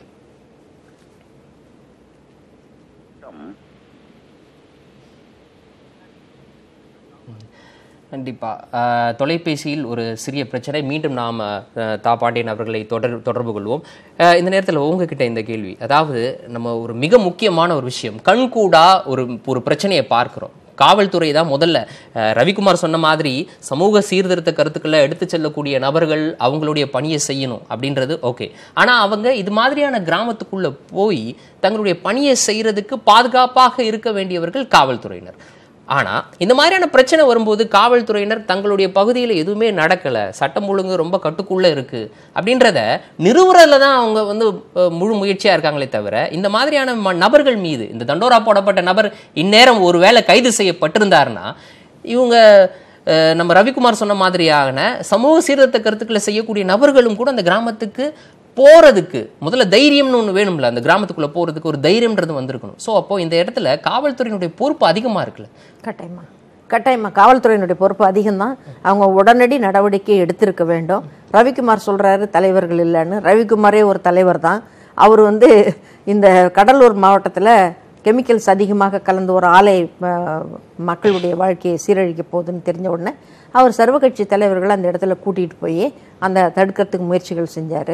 அது மாதிரியாக செய்யலாம். மறுபடியும் இதுக்கு ஒரு காந்தியோ அல்லது ஒரு பெரியாரோ தான் பிறந்து வரணும்னு இல்லை. காந்தியும் பெரியாரும் இருந்த மண்ணிலே கூட, பெரியாரே வாழ்ந்த மண்ணிலே இது நடந்துகிட்டு இருக்குது இப்போ. சரி, எனக்கு தெரிஞ்ச ரவிக்குமார் மறுபடியும் கூட இந்த கருத்தை முன்வைக்கிறாருன்னு நினைக்கிறேன். சமீபத்தில் மும்பையில இதற்கு முன்னர் ஆங்கிலேயர்களை எதிர்த்து போரிட்ட அந்த மகர் படை அதனுடைய வெற்றி விழா கொண்டாடும் பொழுது ஒரு மிகப்பெரிய பிரச்சனை வந்தது. அந்த நேரத்திலையும் கூட ரவிக்குமார் இந்த கருத்தை தன்னுடைய ட்விட்டர் பக்கத்தில் தெரிவிச்சிருந்தாரு. இதே கேள்வி நம்ம இந்திய கம்யூனிஸ்ட் கட்சியினுடைய மூத்த தலைவர் பாண்டியன் மீண்டும் நம்மோட தொலைபேசி வாயிலாக இணைந்திருக்கிறார். ஐயா, தூத்துக்குடி மாவட்டம் புன்னைக்காயல் அப்படின்ற ஒரு கிராமத்துல சாதி மறுப்பு செய்து கொண்டவர்கள், இந்த சாதி மறுப்பு திருமணம் செய்து கொண்டவர்கள் அந்த கிராமத்தை விட்டு வெளியேறணும் அப்படின்ற ஒரு உத்தரவு பிறப்பிக்கப்பட்டிருக்கு. இதை நீங்க எப்படி பார்க்குறீங்க? தூத்துக்குடி மாவட்டம் புன்னைக்காயலில் சாதி மறுப்பு திருமணம் செய்து கொண்ட ஒரு குடும்பத்தாரை 12 பேரையும் ஊரை விட்டு வெளியேறுமாறு அந்த ஊர் பஞ்சாயத்தை கூடி முடிவெடுத்து தண்டோரா போட்டு அறிவித்திருக்கிறார்கள் என்ற செய்தி தமிழ்நாட்டையே தலைகுனிய வைத்திருக்கிறது, அவமானமாக இருக்கிறது. இந்திய நாடு சுதந்திரம் பெற்று இத்தனை ஆண்டுகளுக்கு பிறகும் எதை ஊக்குவிக்க வேண்டுமோ அதை கண்டு பொறுக்க முடியாமல் அவர்களை ஊரை விட்டு வெளியேற்றுகிறார்கள் என்று சொன்னால் என்று மடியும் இந்த அடிமையின் மோகம் என்பது புரியவில்லை. மூட நிர்மூலத்தனம் இந்த நாட்டை ஆட்டி படைத்துக் கொண்டிருக்கிறது. இந்த ஜாதி வெறியை அடக்குவதற்கும் இந்த மனமாற்றத்தை உருவாக்குவதற்கும் நாம் அனைவருமே இன்னும் கடுமையாக போராட வேண்டும். இதை செய்தவர்கள் தண்டனைக்குரியவர்கள், தமிழ்நாட்டு மக்களுடைய கடும் கண்டனத்துக்கும் உரியவர்கள். இவ்வளவு விஞ்ஞான வளர்ச்சிகளுக்கு பிறகும் பல துறைகளிலும் முன்னேறி இருக்கிறோம். இது ஒரு சாதாரண நல்ல முயற்சி. அதை விரும்பி திருமணம் செய்து கொண்டார்கள் என்றால் பாராட்டலாம். உனக்கு அதுவும் பிடிக்கவில்லை என்றால் உன் வாயை மூடிக்கொண்டு வெளியே போகலாம். அவர்களை ஊரை விட்டு வெளியேற்றுவது என்ற அளவுக்கு சர்வாதிகாரமாக காரியம் செய்கிறார்கள் என்றால் அரசு கட்டாயம் தலையிட்டு அதன் மீது நடவடிக்கை எடுத்தாக வேண்டும். ஐயா, இந்த நேரத்தில் சற்று நேரத்திற்கு முன்னர் விடுதலை சிறுத்தைகள் கட்சியின் பொதுச் செயலாளர் ரவிக்குமார்கிட்ட பேசும்பொழுது அவர் ஒரு கருத்தை முன் வச்சார். அதாவது இது மாதிரியான சாதி மறுப்பு திருமணங்கள் செய்வதை ஊக்குவிக்கக்கூடிய அந்த சமூக சீர்திருத்த கருத்துக்களை முன்னெடுத்து செல்லக்கூடிய நபர்கள் ஒரு தலைமை இங்க இல்ல, அந்த ஒரு இடம் வெற்றிடம் இருக்கிறது அப்படின்ற மாதிரியான ஒரு கருத்தை அவர் முன் வச்சிருக்காரு. நீங்க அதை எப்படி பாக்குறீங்க? அது அந்த ஆய்வு எல்லாம் பிறகு நமக்கு கருத்துக்கள் இருக்கிறது. தமிழ்நாட்டில் நாம் இன்னும் கடுமையாக பாடுபட வேண்டியிருக்கிறது, விழிப்புணர்வை ஏற்படுத்த வேண்டியிருக்கிறது என்பதை இது காட்டுகிறது. இருப்பினும் குக்கிராமங்களில் சில பரவலாக அது இல்லை. பல நகர்ப்புறங்களிலும் மற்ற இடங்களிலும் அது வரவேற்கப்படுகிறது. இது சில இடங்களில் இன்னும் இந்த நோய் கிருமிகள் இருந்து கொண்டிருக்கிறது. அதையும் மாற்ற வேண்டும். அதை எல்லோரும் பொறுப்பேற்று நாம் அத்தனை பேரும் சேர்ந்து கட்சிகள் கடந்து மனிதனை மனிதனாக்குவதற்கான ஒரு முயற்சி, அதிலே அனைவரும் ஈடுபட வேண்டும். இது முடிந்து விட்டது என்று நாம் நினைக்க வேண்டாம். இந்த முட்செடி முளைக்க விடாமல் வேரோடு பிடிங்கி எறிந்தாக வேண்டும். கண்டிப்பாக தொலைபேசி வாயிலாக இணைந்து உங்களுடைய கருத்துக்களை பகிர்ந்து கொண்டமைக்கு மிக்க நன்றி. நாம் பேசிக் கொண்டிருந்தது இந்திய கம்யூனிஸ்ட் கட்சியினுடைய மூத்த தலைவர் தா பாண்டியன் அவர்களிடம். இந்த சாதி மறுப்பு திருமணங்களினுடைய உச்சபட்சம், அதாவது சாதி மறுப்பு திருமணங்களை எதிர்க்கக்கூடிய அந்த நபர்கள் உச்சபட்சமா அடுத்து என்ன செய்வாங்க அப்படின்னா, சாதி மறுப்பு திருமணம் செய்து கொண்ட நபர்கள் மீது தாக்குதல் நடத்துவது, அந்த பெண்ணையும் ஆணையோ கொலை செய்யக்கூடிய அளவுக்கு கூட அவங்க செல்வாங்க. இதற்கான முன்னுதாரணங்கள் இருக்கு, தமிழகத்தில் நடந்திருக்கு இந்த மாதிரியான விஷயங்கள். இது மாதிரியான விஷயங்கள்ல ஈடுபடக்கூடிய நபர்களுக்கு தண்டனை பெற்று தரக்கூடிய அந்த நிகழ்வில் தன்னை தொடர்ந்து ஈடுபடுத்திக் கொள்ளக்கூடிய எவிடன்ஸ் கதிரோடு நம்முடைய செய்தியாளர் சாரதா அவர்கள் இணைந்திருக்கிறார்கள். அவரிடம் சில கேள்விகளை முன்வைப்போம். தற்போது நம்முடைய செய்தியாளர் சாரதா மதுரையிலிருந்து நம்மோடு இணைந்திருக்கின்றார். அவருடன் எவிடன்ஸ் கதிர், அதாவது இது போன்ற சாதி மறுப்பு திருமணங்களை எதிர்க்கக்கூடிய நபர்கள் உச்சபட்சமாக அவர்கள் செய்யக்கூடிய ஒன்று ஆணவ கொலை. இந்த போன்ற ஆணவ கொலைகளை தடுப்பதற்காக தொடர்ந்து போராடக்கூடிய எவிடன்ஸ் கதிரோடு நம்முடைய செய்தியாளர் சாரதா இணைந்திருக்கின்றார். சாரதா, இனி உங்களுடன் நீங்கள் தொடரலாம்.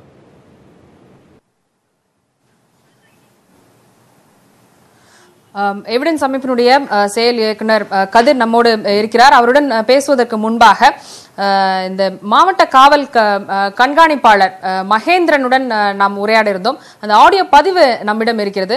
இப்போ அவர்கிட்ட தான் வந்து ஃபார்மலான கம்ப்ளைண்ட் போயிருக்கு. ஏன்னா இன்ஸ்பெக்டர் லெவலில் நாங்கள் கம்ப்ளைண்ட் கொடுத்து எங்களுக்கு வந்து நடவடிக்கை இல்லை என்பதால எஸ்பியிடம் கொடுத்துருக்கோம் அப்படின்னு லுபன் ஷா சொல்லியிருக்காங்க. அவங்க தான் நேரடியாக முன் வந்து புகார் தெரிவித்திருக்கிறாங்க. அந்த புகாருக்கு நீங்க என்ன நடவடிக்கை எடுத்திருக்கீங்க அப்படின்னு நம்ம அவரிடம் தொலைபேசியில் தொடர்பு கொண்டு கேட்டிருக்கிறோம். அந்த ஆடியோ பதிவு நம்மிடம் இருக்குது. அதை கேட்டுட்டு அதுக்கப்புறம் கதிருடன் உரையாடலாம்.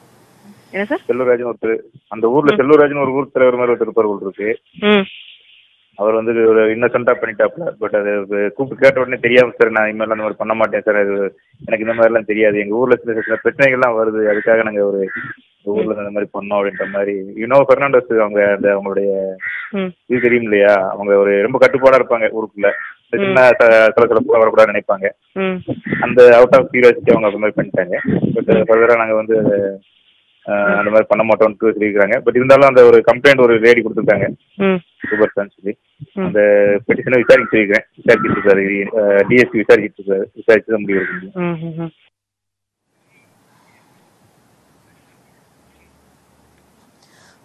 லுப்ரின் ஷா இது போன்ற காவல்துறையினரிடம் மட்டும் புகார் அளிக்காமல் எவிடன்ஸ் அமைப்பிடமும் அவங்க ஒரு புகார் கொடுத்திருக்காங்க. எவிடன்ஸ் அமைப்பினுடைய செயல் இயக்குனர் கதிர் நம்மிடையே இருக்கிறார்.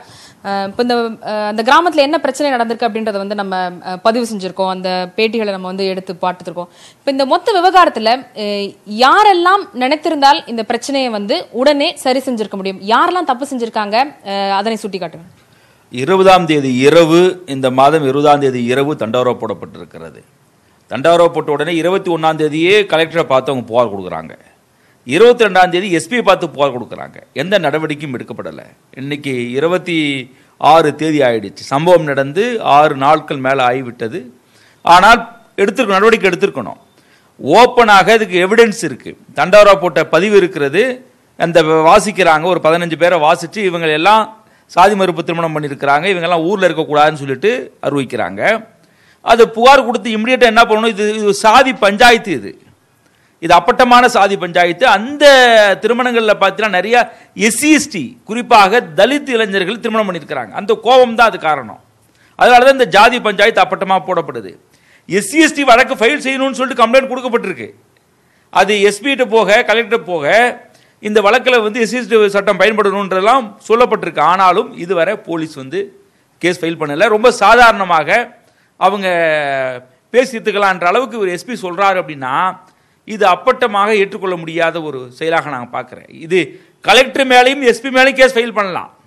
வேண்டுமென்றே கடமையை புறக்கணித்த குற்றத்திற்காக எஸ்சிஎஸ்டி சட்டத்தில் இது மாதிரி புகார் கொடுத்தா நடவடிக்கை எடுக்காத மாவட்ட ஆட்சியர் அங்கே எஸ்பி மேலேயும் புகார் கொடுக்கலாம். என்ன செஞ்சிருக்கணும் அப்படின்னா, தீண்டாமை எங்கே இருக்கிறதோ, சமூக புறக்கணிப்பு எங்கே இருக்கிறதோ, இதெல்லாம் சட்டத்தில் சொல்லப்பட்டிருக்கிறது.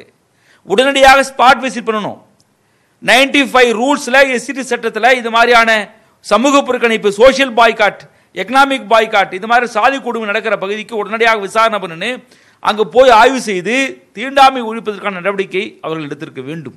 இது அப்பட்டமாக இருக்கிறது.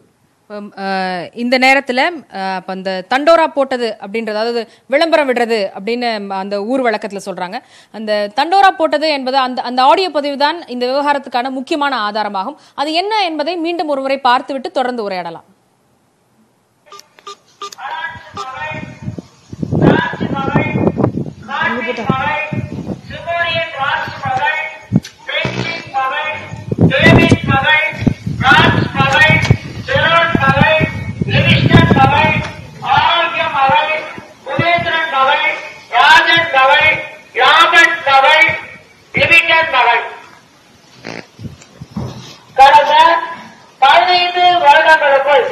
கடந்த 15 வருடங்களுக்குள் பிறஜாதிய ஆண்களை மணமடித்தவர்கள் இன்றைக்குள் ஊரை விட்டு வெளியேற வேண்டும்.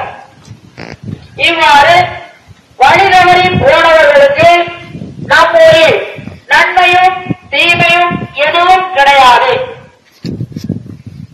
மீறி அவர்கள் ஊருக்குள் வந்தவருக்கு யாராவது ஆதரவு அளித்தால் அவர்கள் மீது கடுமையான நடவடிக்கை எடுக்கப்படும்.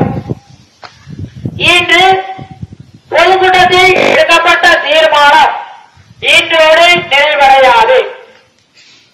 இன்று நடந்த பொதுக்கூட்டத்தில் எடுக்கப்பட்ட தீர்மானங்களை வரக்கூடிய கமிட்டிகள் நல்வழிப்படுத்த வேண்டும் என வலியுறுத்தப்பட்டது. மேலே கூறப்பட்டுள்ள நபர்கள் ஊரை விட்டு வெளியேறவில்லை என்றால் பொதுமக்களால் நேரில் வந்து வீட்டை பூட்டுவார்கள். எவ்வளவு அப்பட்டமாக கொஞ்சமும் கூச்சம் இல்லாமல் வேறு சாதியில் திருமணம் செய்திருக்கக்கூடிய பெண்கள் உடனே வீட்டை விட்டு அந்த ஊரை விட்டு வெளியேற வேண்டும் என்ற அந்த ஆடியோ பதிவை நம்ம பார்த்திருக்கோம். தொடர்ந்து எவிடன்ஸ் அமைப்பினுடைய செயல் இயக்குனர் கதிர் அவர்களிடம் பேசலாம். இப்போ நம்ம எஸ்பி அவர்களிடம் புகார் போயிருக்கு. அவரிடம் நம்மளும் கேள்வி கேட்டிருக்கோம். அவர் என்ன சொல்றாருன்னா, ரொம்ப இன்னசென்ட்டா தெரியாம செஞ்சுட்டாங்க, இனிமேல் செய்ய மாட்டாங்க அப்படின்னு சொல்றாங்க. இதை தவிர்ப்பதற்கும் அவங்க எதுவும் நடவடிக்கை எடுத்த மாதிரி தெரியல. அங்க இருக்கக்கூடிய லோக்கல் இன்ஸ்பெக்டர், ஆத்தூர் இன்ஸ்பெக்டர் விஜயகுமாரும் இதே பதிலை தான் தெரிவிக்கிறார். இப்ப இந்த ஆடியோ பதிவு வந்திருக்கு அப்படின்னு ஒரு புகார் போனதுக்கு அப்புறம் இன்ஸ்பெக்டரும் தாசில்தாரும் நேர்ல சென்று அந்த ஊர் தலைவர்னு சொல்றவரை நேர்ல போய் விசாரிச்சுட்டு விட்டுட்டாங்க, அவ்வளவுதான். ஆனால் இன்னும் தொடர்ந்து அந்த நிர்பந்தங்கள் இருந்துட்டு இருக்கு. காவல்துறையினுடைய இந்த அணுகுமுறை, தெரியாம செஞ்சுட்டாங்க அப்படின்னு சொல்ற இந்த அணுகுமுறை, இந்த பதில் எப்படி பாக்குறீங்க? அட்ராசிட்டிஸ் ஹிட் ப்ரோன் ஏரியாவில் லிஸ்ட் அவுட் இருக்குது தமிழ்நாட்டில். அதே மாதிரி அன்டச்சபிலிட்டி ஹிட் ப்ரோன் ஏரியாலாம் லிஸ்ட் அவுட் பண்ணியிருக்கிறாங்க.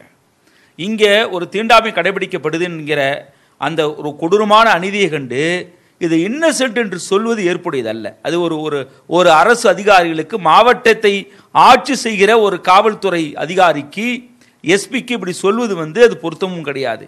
இது உடனடியாக ஒரு விரைந்து நடவடிக்கை எடுத்துருக்கணும். அது மட்டுமே இல்லை, இந்த ஊருக்குள்ளே வரக்கூடாதுன்றது இப்போ நம்ம பல தீண்டாமை கொடுமைகளை பார்த்துருக்கிறோம். சுடுகாடுகளில் பாகுபாடு பார்த்துருக்கோம், இரட்டை குல முறை பார்த்துருக்கோம், கோவிலுக்குள்ள உள்ள நுழைய முடியாதுன்றலாம் பார்த்துருக்கோம். ஆனால் ஒரு ஊருக்குள்ளே வரக்கூடாதுன்றதான் இது முக்கியமாக நம்ம பார்க்க வேண்டியது இருக்கு. இந்த ஊருக்குள்ளேயே யாரும் வரக்கூடாது. இதுவே அந்த லுபர்சாவுடைய குழந்தைக்கு மருத்துவம் பார்க்க போயிருக்கிறாங்க. மணிகண்டனும் லுபர்சாவும் குழந்தையை கொண்டு போய் மருத்துவம் பார்க்க போயிருக்கிறாங்க. அந்த மருத்துவமனைக்கு அந்த சாதி பஞ்சாயத்து இந்த குழந்தைக்கு மருத்துவம் கொடுக்கக்கூடாது என்று மிரட்டியிருக்கிறாங்க. இவ்வளவு நடந்து புகார் சொல்லப்பட்டிருக்கு. எஸ்பிக்கு கொஞ்சம் கூட அக்கறை இல்லாமல் இன்னசென்ட் அப்படி நடந்திருக்க முடியும்? ஒரு ஊரே சேர்ந்து நீ இவ்வளவு எவிடன்ஸ் இருந்தோம் அவளை உள்ள விட மாட்டாங்க அப்படின்னாக்க இது எவ்வளவு பெரிய அநீதி நடந்திருக்குது. இது சாதாரணமாக எப்படி எடுத்துக்கொள்ள முடியும்? நம்முடைய கான்ஸ்டிடியூஷன்ல தீண்டாமை கடைபிடிக்க கூடாது என்றது ஆர்டிகல் 17 சொல்லுது. இது எஸ்பிக்கு தெரியாதா? இல்ல மாவட்ட ஆட்சியருக்கு தெரியாதா? எஸ்சி சட்டம்லாம் இருக்குன்றது தெரியாதா? இன்னசென்ட் என்ற வார்த்தையை பயன்படுத்துவதன் மூலம் எஸ்பி இதில் மிகப்பெரிய குற்றவாளி ஆகிறார். கலெக்டர் சேர்த்தா நாங்கள் சொல்ல வரோம். இது மாதிரி புகார் உடனடியாக ஸ்பாட் விசிட் பண்ணணும். மணிகண்டன் அந்த தண்டாரா போட்ட அந்த ஆடியோ சேர்த்து தான் கொடுத்திருக்கிறார், புகார்ல இணைச்சு தான் கொடுத்திருக்கிறார். எஸ்பி நம்ம கிட்ட பேசின அந்த ஆடியோ பதிவுல எனக்கு ஆடியோல என்ன சொல்லிருக்காங்கன்னு தெரியாது அப்படின்னு சொல்றாரு. அது பொறுப்பற்ற பதில். எவிடன்ஸ் இருக்கு, செக் பண்ண வேண்டியதானே. தெரியாத அளவுக்கு நீங்க எதுக்கு மாவட்ட காவல்துறை கண்காணிப்பாளர் இருக்கீங்க அந்த மாவட்டத்துக்கு?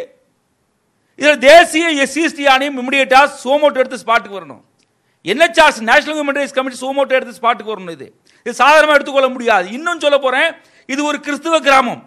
அங்க இருக்கக்கூடிய பிஷப் என்ன பண்றாங்க, அப்பட்டமா நம்ம சாதி இந்துக்கள் மேல மட்டுமே சொல்லிட்டு இருக்கோமே, சாதி கிறிஸ்தவர்கள் சேர்ந்து அப்பட்டமான வன்முறை செஞ்சிருக்கிறாங்களே, அந்த டயசிஸ் என்ன, கத்தோலிக்க டயசிஸ் என்ன பண்ணிட்டு இருக்காங்க அங்க?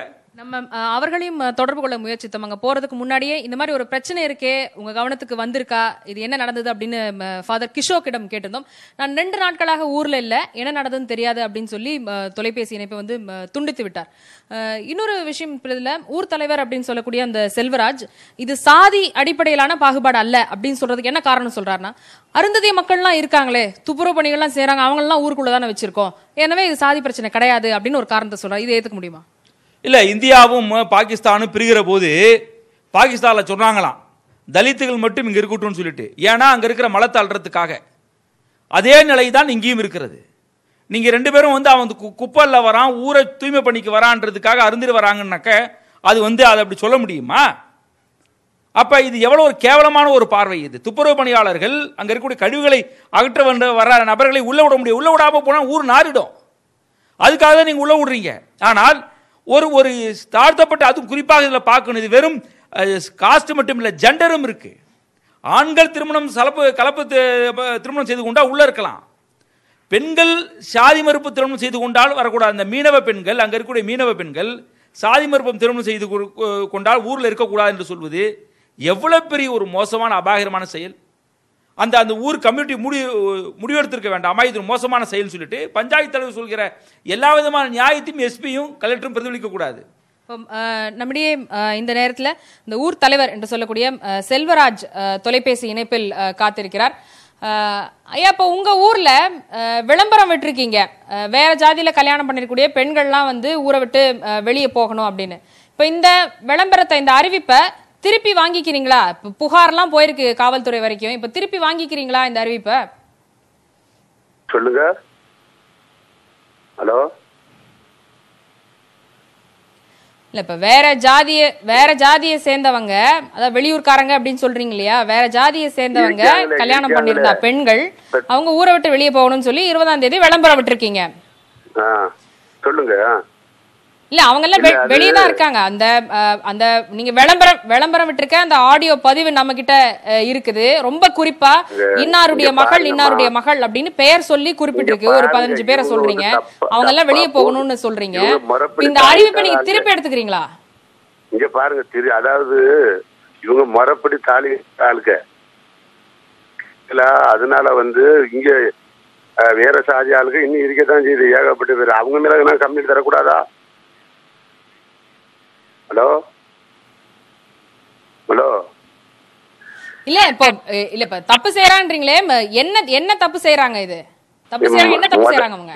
கேளுங்க, திருமணம் பண்ணி விவாகரத்து நோட்டீஸ் கூட எடுக்கையில மறுதளிச்சிருக்காங்க. அவங்க தப்பான போக ஏகப்பட்ட பேர் இருக்கனால இந்த ஊருக்கு அது இடைஞ்சலா இருக்குன்னு சொல்லிதான் அவங்கள மட்டும் மக்கிய சாதி ஆளுக்கெல்லாம் இருக்கத்தானே செய்யுது.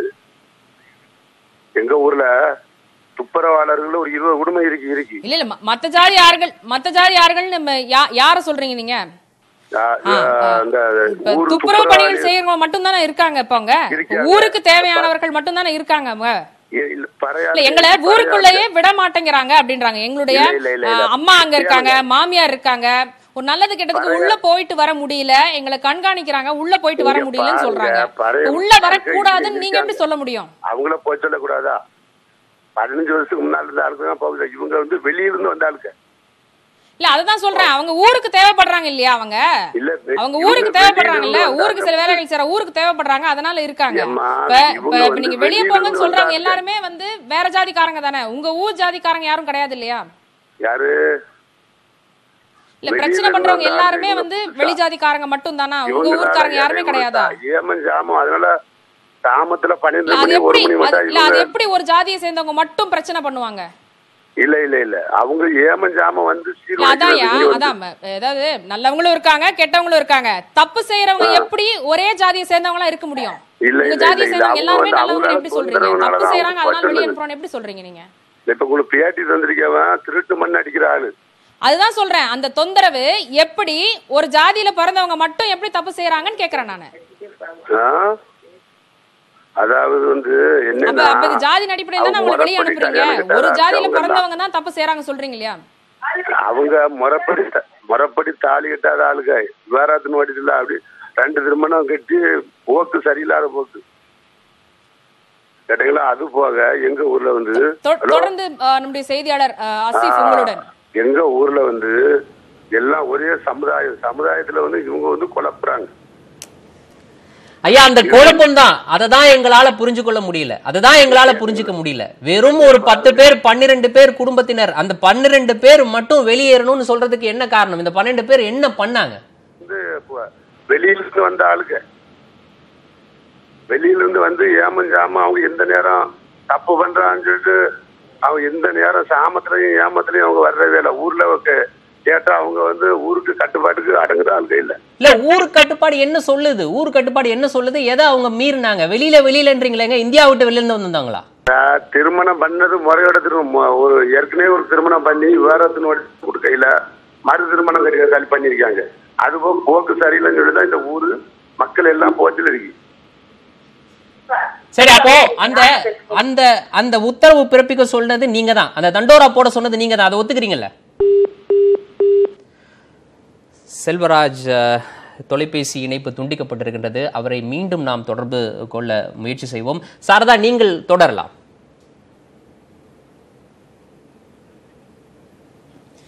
அந்த ஊர் தலைவரோட நம்ம ஏற்கனவே தொலைபேசியில பேசிக் கொண்டிருந்த பொழுதும் நீங்க கேட்ட கேள்விக்கு பதில் சொல்லியிருந்தார். ஆமாம், அவங்க வெளியே போகணும் தான் அப்படின்னு சொல்லி, ஒண்ணு அவங்க போகணும் இல்லைன்னா நாங்க வெளியே போகணும் அப்படின்றதான் அவருடைய தொனியாக இருந்தது.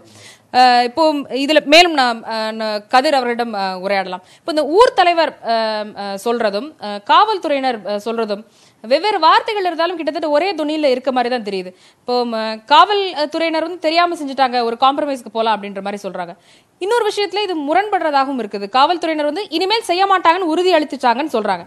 ஆனால் இப்பொழுது இந்த ஊர் தலைவன் சொல்லக்கூடிய செல்வராஜ் புதிதாக ஒரு காரணத்தை எழுப்புகிறார். அதாவது நாம் போட்ட அந்த தீர்மானம் கரெக்ட் தான், தண்டோரா போடப்பட்டதுதான், அவர்கள் வெளியேற வேண்டும் தான், ஆனால் இது சாதி அடிப்படையில் அல்ல அப்படின்னு ஒரு புதிதாக ஒரு காரணத்தை கூறி இதனை நியாயப்படுத்த பார்க்கிறார்.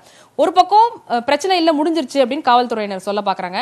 ஆனால் இன்னொரு பக்கம் இந்த தீர்மானம் இன்னும் இருக்கு அப்படின்றத ஊர் தலைவர் அவரே சொல்றத கேட்டும் இப்ப வரைக்கும் நம்மிடம் உள்ளிருந்து கேமரா முன்பு வெளியே வர பேச தயங்குபவர்கள், ஆனால் நம்மிடம் இன்னும் தகவல் கொடுப்பவர்கள் இப்ப வரைக்கும் எங்களுக்கு இன்னும் அதிகாரப்பூர்வமாக நீங்கள் உள்ள வரலாம் அப்படின்னு எங்களுக்கு எந்த அறிவிப்பும் இல்லை, இல்ல ஏற்கனவே போடப்பட்ட அந்த தண்டோரா விளம்பரமானது திரும்ப பெற்றுக்கொண்டது அப்படின்னு எந்த அறிவிப்பும் இல்லை அப்படின்றாங்க. இப்ப காவல்துறையினரும் இவங்களும் இருக்கக்கூடிய இந்த உறவு இது என்ன கூட்டு, இது எப்படி பாக்குறீங்க? அந்த ஊர் பஞ்சாயத்து தலைவர் சொல்ற மாதிரி தண்டோராவில் ஊர்ல தப்பு பண்ணினவங்க வெளியேறலாம் அப்படின்னு சொல்லப்படலை. சாதி மறுப்பு கலப்பு திருமணம் பண்ணவங்க தான் வெளியேறலாம்னு சொல்லப்படுது. இங்கதான் நம்ம புரிஞ்சுக்கணும். அப்ப தண்டோராவில் நீங்க ஒரு செய்தி சொல்லுவீங்க, விளக்கம் ஒரு செய்தி கொடுப்பீங்க. இந்த தண்டோரா போடப்பட்டது இந்த ஊர் தண்டோரா, அங்கதான் நீங்க பிரச்சாரம் பண்றீங்க. அதுல வந்து ரொம்ப தெளிவாக சொல்லப்பட்டிருக்கு, கலப்பு திருமணம் செஞ்சவங்க, நம்ம பொண்ணு எடுத்தவங்க, நம்ம ஊர்ல இருந்து பொண்ணு பண்ணவங்க வெளியே போங்கன்னு தான் சொல்லப்படுது. அப்ப இப்ப வந்து அவர் மாத்தி பேசுறாரு. அப்ப தப்பு பண்ணவங்கன்னா யார சொல்றாருன்னா, குறிப்பாக ஒரு சாதி என்பது அப்பட்டமாக தலித் சமுதாயத்தை சொல்றாரு. அவரு தலித் சமுதாயத்தில் உள்ளவங்களாம் தப்பு பண்றாங்கன்றதா அவர் சொல்ல வருகிற ஒரு அடையாளம் அது. இப்ப இதே விஷயத்தை தான் அவர் என்ன பண்றாங்கன்னா, எஸ்பியும் கலெக்டரும் அதை வந்து சப்பக்கட்டு கட்டுறாங்க. ஆனா இதனுடைய சென்சிட்டிவ் அவங்க யாரும் புரிஞ்சுக்கல. ரெண்டாவது, அந்த ஊர் தலைவருக்கு இவர்கள் வர வேண்டும் என்று சொல்லுகிற அதிகாரம் ஊர் தலைவருக்கு கிடையாது சட்டத்தில்.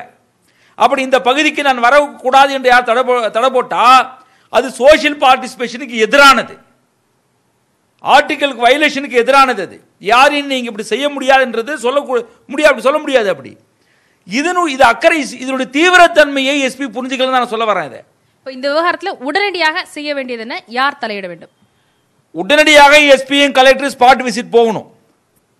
போயிட்டு ஃபர்ஸ்ட் விஷயம், அந்த பஞ்சாயத்து பிரசிடென்ட் யாரெல்லாம் கமிட்டி மெம்பரோ அவங்க மேல கேஸை போட்டு அரெஸ்ட் பண்ணணும். ஃபர்ஸ்ட் அதுதான் செய்யணும். இரண்டாவது, வெளியேற்றப்பட்ட அந்த மக்களை உள்ள அழைத்து வரணும். உள்ள அழைத்து வந்துட்டு பாதுகாப்பு கொடுக்கணும். அங்க என்னென்ன தீண்டாமை கொடுமைகள் இருக்குன்னு கண்டுபிடிக்கணும். கண்டுபிடிச்சிட்டு ஒயிட் ரிப்போர்ட் ஒன்று அனுப்பணும், சீஃப் செக்ரட்டரிக்கும் டிஜிபிக்கும் அனுப்பணும். இதுதான் உடனடியாக செய்ய வேண்டிய வேலையாக நாங்கள் பார்க்கிறோம். அசிஃப், கேட்டிருப்பீர்கள். இப்போ புகார் கொடுத்தவங்க சரியான நபர்களிடம் புகார் கொடுத்திருக்கிறார்கள். ஆனால் அவர்கள் அந்த இடத்திலிருந்து என்னென்ன செய்ய வேண்டும் என்பதை கதிர் அவர்கள் கூற கேட்டோம். இந்த நேரத்தில் லுப்ரின் ஷா கூறிய ஒன்று மட்டும்தான் நாம் நினைவில் வைத்துக் கொள்ள வேண்டியதாக இருக்கிறது. நான் எனது வாழ்க்கையை நான் மனதார தேர்ந்தெடுத்திருக்கிறேன். எனக்கு யாரை பிடிச்சிருக்கோ அவரை திருமணம் செஞ்சிருக்கேன். இதுல என் குடும்பத்திற்கு பிரச்சனை இல்லை, அவரது குடும்பத்தினருக்கு பிரச்சனை இல்லை, எங்கள் 2 குடும்பத்திற்கும் பிரச்சனை இல்லை, எங்க 2 பேருக்கும் பிரச்சனை இல்லை என்ற பொழுது இந்த ஊர் சாதி என்பது யார் இவர்களுக்கு இந்த அதிகாரத்தை கொடுத்தது என்ற கேள்வியை எழுப்புகிறார். அந்த கேள்விதான் ஒரு முக்கியமான கேள்வியாக நாம் அனைவரும் இந்த நேரத்தில் எழுப்ப வேண்டியது என்று நினைக்கிறேன். ஆசிஃப், உங்களோட. கண்டிப்பா சாரதா, லுப்ரின் ஷா எழுப்பக்கூடிய அந்த கேள்வி என்பது வெறும் லுப்ரின் ஷா எழுப்பக்கூடிய ஒரு கேள்வி கிடையாது. ஒரு சிறந்த சமூகத்தை படைக்க விரும்பக்கூடிய, ஜனநாயகத்தை விரும்பக்கூடிய ஒவ்வொரு நபர்களும் எழுப்பக்கூடிய கேள்வி. இந்த கேள்விக்கு யார் பதில் சொல்வது என்பது மிக முக்கியமான ஒன்று. இது போன்ற ஒரு பிரச்சனை ஏற்படும் பொழுது உடனடியாக தலையிட்டு சம்பந்தப்பட்டவர்கள் மீது நடவடிக்கை எடுப்பது என்பது இது போன்ற எதிர்காலத்தில் நடைபெறாமல் தடுப்பதற்கான ஒரு தொடக்கமாக அமையும். அப்படி இருக்கும் பொழுது ஏன் காவல்துறை இப்படிப்பட்ட ஒரு தாமதம் காக்கின்றது? அது ரொம்ப ஆச்சரியமா தான் இருக்குது எனக்கு. இன்னொரு விஷயம் சொல்றேன். நீங்க முதல்ல இருந்தே இதை ஜாதி மறுப்பு திருமணம்னு தான் சொல்லிட்டு இருக்கீங்க. இது கலப்பு திருமணம்னு தான் நீங்க சொல்லலாம். ஏன்னா இதில் இந்த ஜாதி வெவ்வேறு ஜாதியை சேர்ந்த இருவர் திருமணம் செய்து கொள்வதனால் சாதி அழிந்து போவதில்லை. அதில் இருக்கக்கூடிய பெரும்பாலும் ஆணுடைய ஜாதியை தங்களுடைய குழந்தைகளின் ஜாதியாக, குடும்பத்தினரின் ஜாதியாக அப்படிதான் அவங்க வரையறுத்துக் கொள்கிறார்கள்.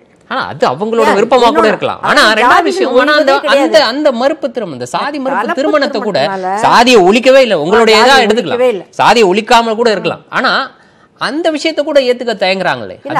அது சம்பந்தப்பட்ட இருவருடைய விருப்பம் தான் அதுல முக்கியமே தவிர அதில் எங்கேயுமே சமுதாயம், சமுதாய தலைவர்கள் அப்படின்னு செல்வராஜ் சொல்கிறாரு, அதெல்லாம் எதுவும் உள்ளே வர்றதுக்கு வழியே கிடையாது. அப்படி வந்தால் அது மிகப்பெரிய தவறு, சட்டவிரோதமான செயல். அவர் சமூக போராளியான கதிர் மிக சிறப்பான கருத்துக்களை சொன்னார். அவர் நான் சொன்னதையே தான் அவரும் சொல்கிறாரு. உடனடியாக இது நடவடிக்கை எடுக்கப்பட வேண்டும், இவ்வாறு செய்தவர்கள் கைது செய்யப்பட வேண்டும். அது மற்றவர்களுக்கு ஒரு முன்னுதாரணமாக இருக்கும். வெளியேற்றப்பட்டவர்கள் மீண்டும் அங்கு குடியேற்றப்பட வேண்டும், அவங்களுக்கு பாதுகாப்பு அளிக்கப்பட வேண்டும். இதெல்லாம் தான் உடனடியாக செய்ய வேண்டியது. இதுக்கு அப்புறமேல் எஸ்டி ஆக்டில் நீங்கள் கேஸை ஃபைல் பண்ணுறது ஒன்று இருக்குது, அந்த கமிஷன் இந்த இடத்த பார்க்குறது ஒன்று இருக்குது, அப்புறம் ஹியூமன் ரைட்ஸ் கமிஷன் இந்த இடத்த பார்த்து அவங்க செய்ய வேண்டிய நடவடிக்கைகள் இருக்குது. சமூக தலைவர்கள்னு சொல்லிக்கிறவங்க, சர்வகட்சி தலைவர்களும் அங்கே போய் இந்த மாதிரியெல்லாம் நீங்கள் செய்கிறது தவறு, பிற்போக்கானது அப்படின்னு மக்களுக்கு எடுத்து சொல்லணும். இவ்வளோ விஷயங்கள் செய்ய வேண்டிய இருக்குது. இது காவல்துறை நடவடிக்கையால் மட்டும் முடிவதல்ல. ஆனால் காவல்துறை நடவடிக்கை ஒரு தொடக்கமாக இருந்திருக்கும். அந்த தொடக்கத்தை அவர் மகேந்திரன் உடனடியாக இது மாதிரி சாதிய பிரச்சனைகளுக்கு ஒரு சிறப்பு சட்டம் இருக்கு, சாதிய வன்கொடுமை தடுப்பு சட்டம். இந்த சட்டத்தின் கீழே நடவடிக்கை எடுக்கிறதுக்கு ஏன் தயங்குறாங்க காவல்துறையினர்? இல்ல, கட்டாயமா எடுக்கணுங்க. அதுக்கு தனியா ஒரு டிஎஸ்பி இருக்கிறாரு. அவர் மகேந்திரனுடைய கண்ட்ரோல்லே கிடையாது, அது தனி டிஎஸ்பி. அது சோசியல் ஜஸ்டிஸ்ன்னு சொல்லிட்டு இப்போ காவல்துறைக்குள்ளேயே தனியாக ஒரு டிபார்ட்மெண்ட் இருக்குது, சமூக நீதியை வலியுறுத்துகிற ஒரு துறைன்னு சொல்லிட்டு இருக்குது. ஸோ அந்த துறையை சேர்ந்தவர் டிஎஸ்பி ஒருத்தரை இந்த வழக்குகளில் டிஎஸ்பி தான் பதிவு செய்யணும், விசாரிக்கணும்னு இருக்கு. ஸோ அவர் உடனடியாக களத்தில் இறங்கணும். அது மகேந்திரனையே எதிர்பார்த்துக்கிட்டு இருக்கணுன்றது இல்லை. அப்புறம் அந்த ஊரில் இருக்கக்கூடிய கலெக்டர்கிட்ட தான் போய் லுப்ரின் ஷா முதல்ல பெட்டிஷன் கொடுத்துருக்காங்க. ஸோ அதனால் அவரும் இந்த விஷயத்தை விசாரிக்க சொல்லி அவங்களுடைய ரெவென்யூ அஃபீஷியல்ஸ் இருக்காங்க, விஏஓ அடிப்படையான ஒரு உறுப்பினர், கிராம லெவலில் இருக்கிறவர், அவர்கிட்டையாவது ஆர்டிஓ கிட்ட, பிடிஓ கிட்ட, வட்டார அலுவலர், இது மாதிரி இருக்கிறவங்க கிட்ட சொல்லி இதை விசாரிக்க சொல்லியிருக்கணும். அதனால் அரசு இயந்திரம் என்பது இந்த வழக்கை பொறுத்த அளவிலும், இந்த செயல்பாட்டை பொறுத்த அளவிலும் துரிதமாக செயல்படவில்லை அப்படின்ற ஒரு வருத்தத்துக்குரிய செய்தியை தான் நம்ம இதில் பார்க்குறோம். கண்டிப்பாக அது ஒரு மிக வருத்தத்துக்குரிய விஷயம். இந்த நிகழ்ச்சிக்கு பிறகாவது உடனடியாக காவல்துறை, தூத்துக்குடி மாவட்ட காவல்துறை கண்காணிப்பாளர் உடனடியாக நடவடிக்கை எடுப்பார் என்பதை நாம் நம்புவோம். இது தொடர்பான பல்வேறு தகவல்களை மதுரையிலிருந்து நம்முடைய செய்தியாளர் சாரதா வழங்க கேட்டோம். அதே போல நம்முடைய அரங்கத்தில் உங்களுடைய கருத்துக்களை பகிர்ந்து கொண்டமைக்கு முன்னாள் டிஜிபி திலகவதி அவர்களுக்கும் என்னுடைய நன்றியை தெரிவித்துக் கொள்கிறேன். மீண்டும் ஒரு துணிந்து சொல் நிகழ்ச்சியில் உங்களை சந்திக்கின்றேன். நன்றி.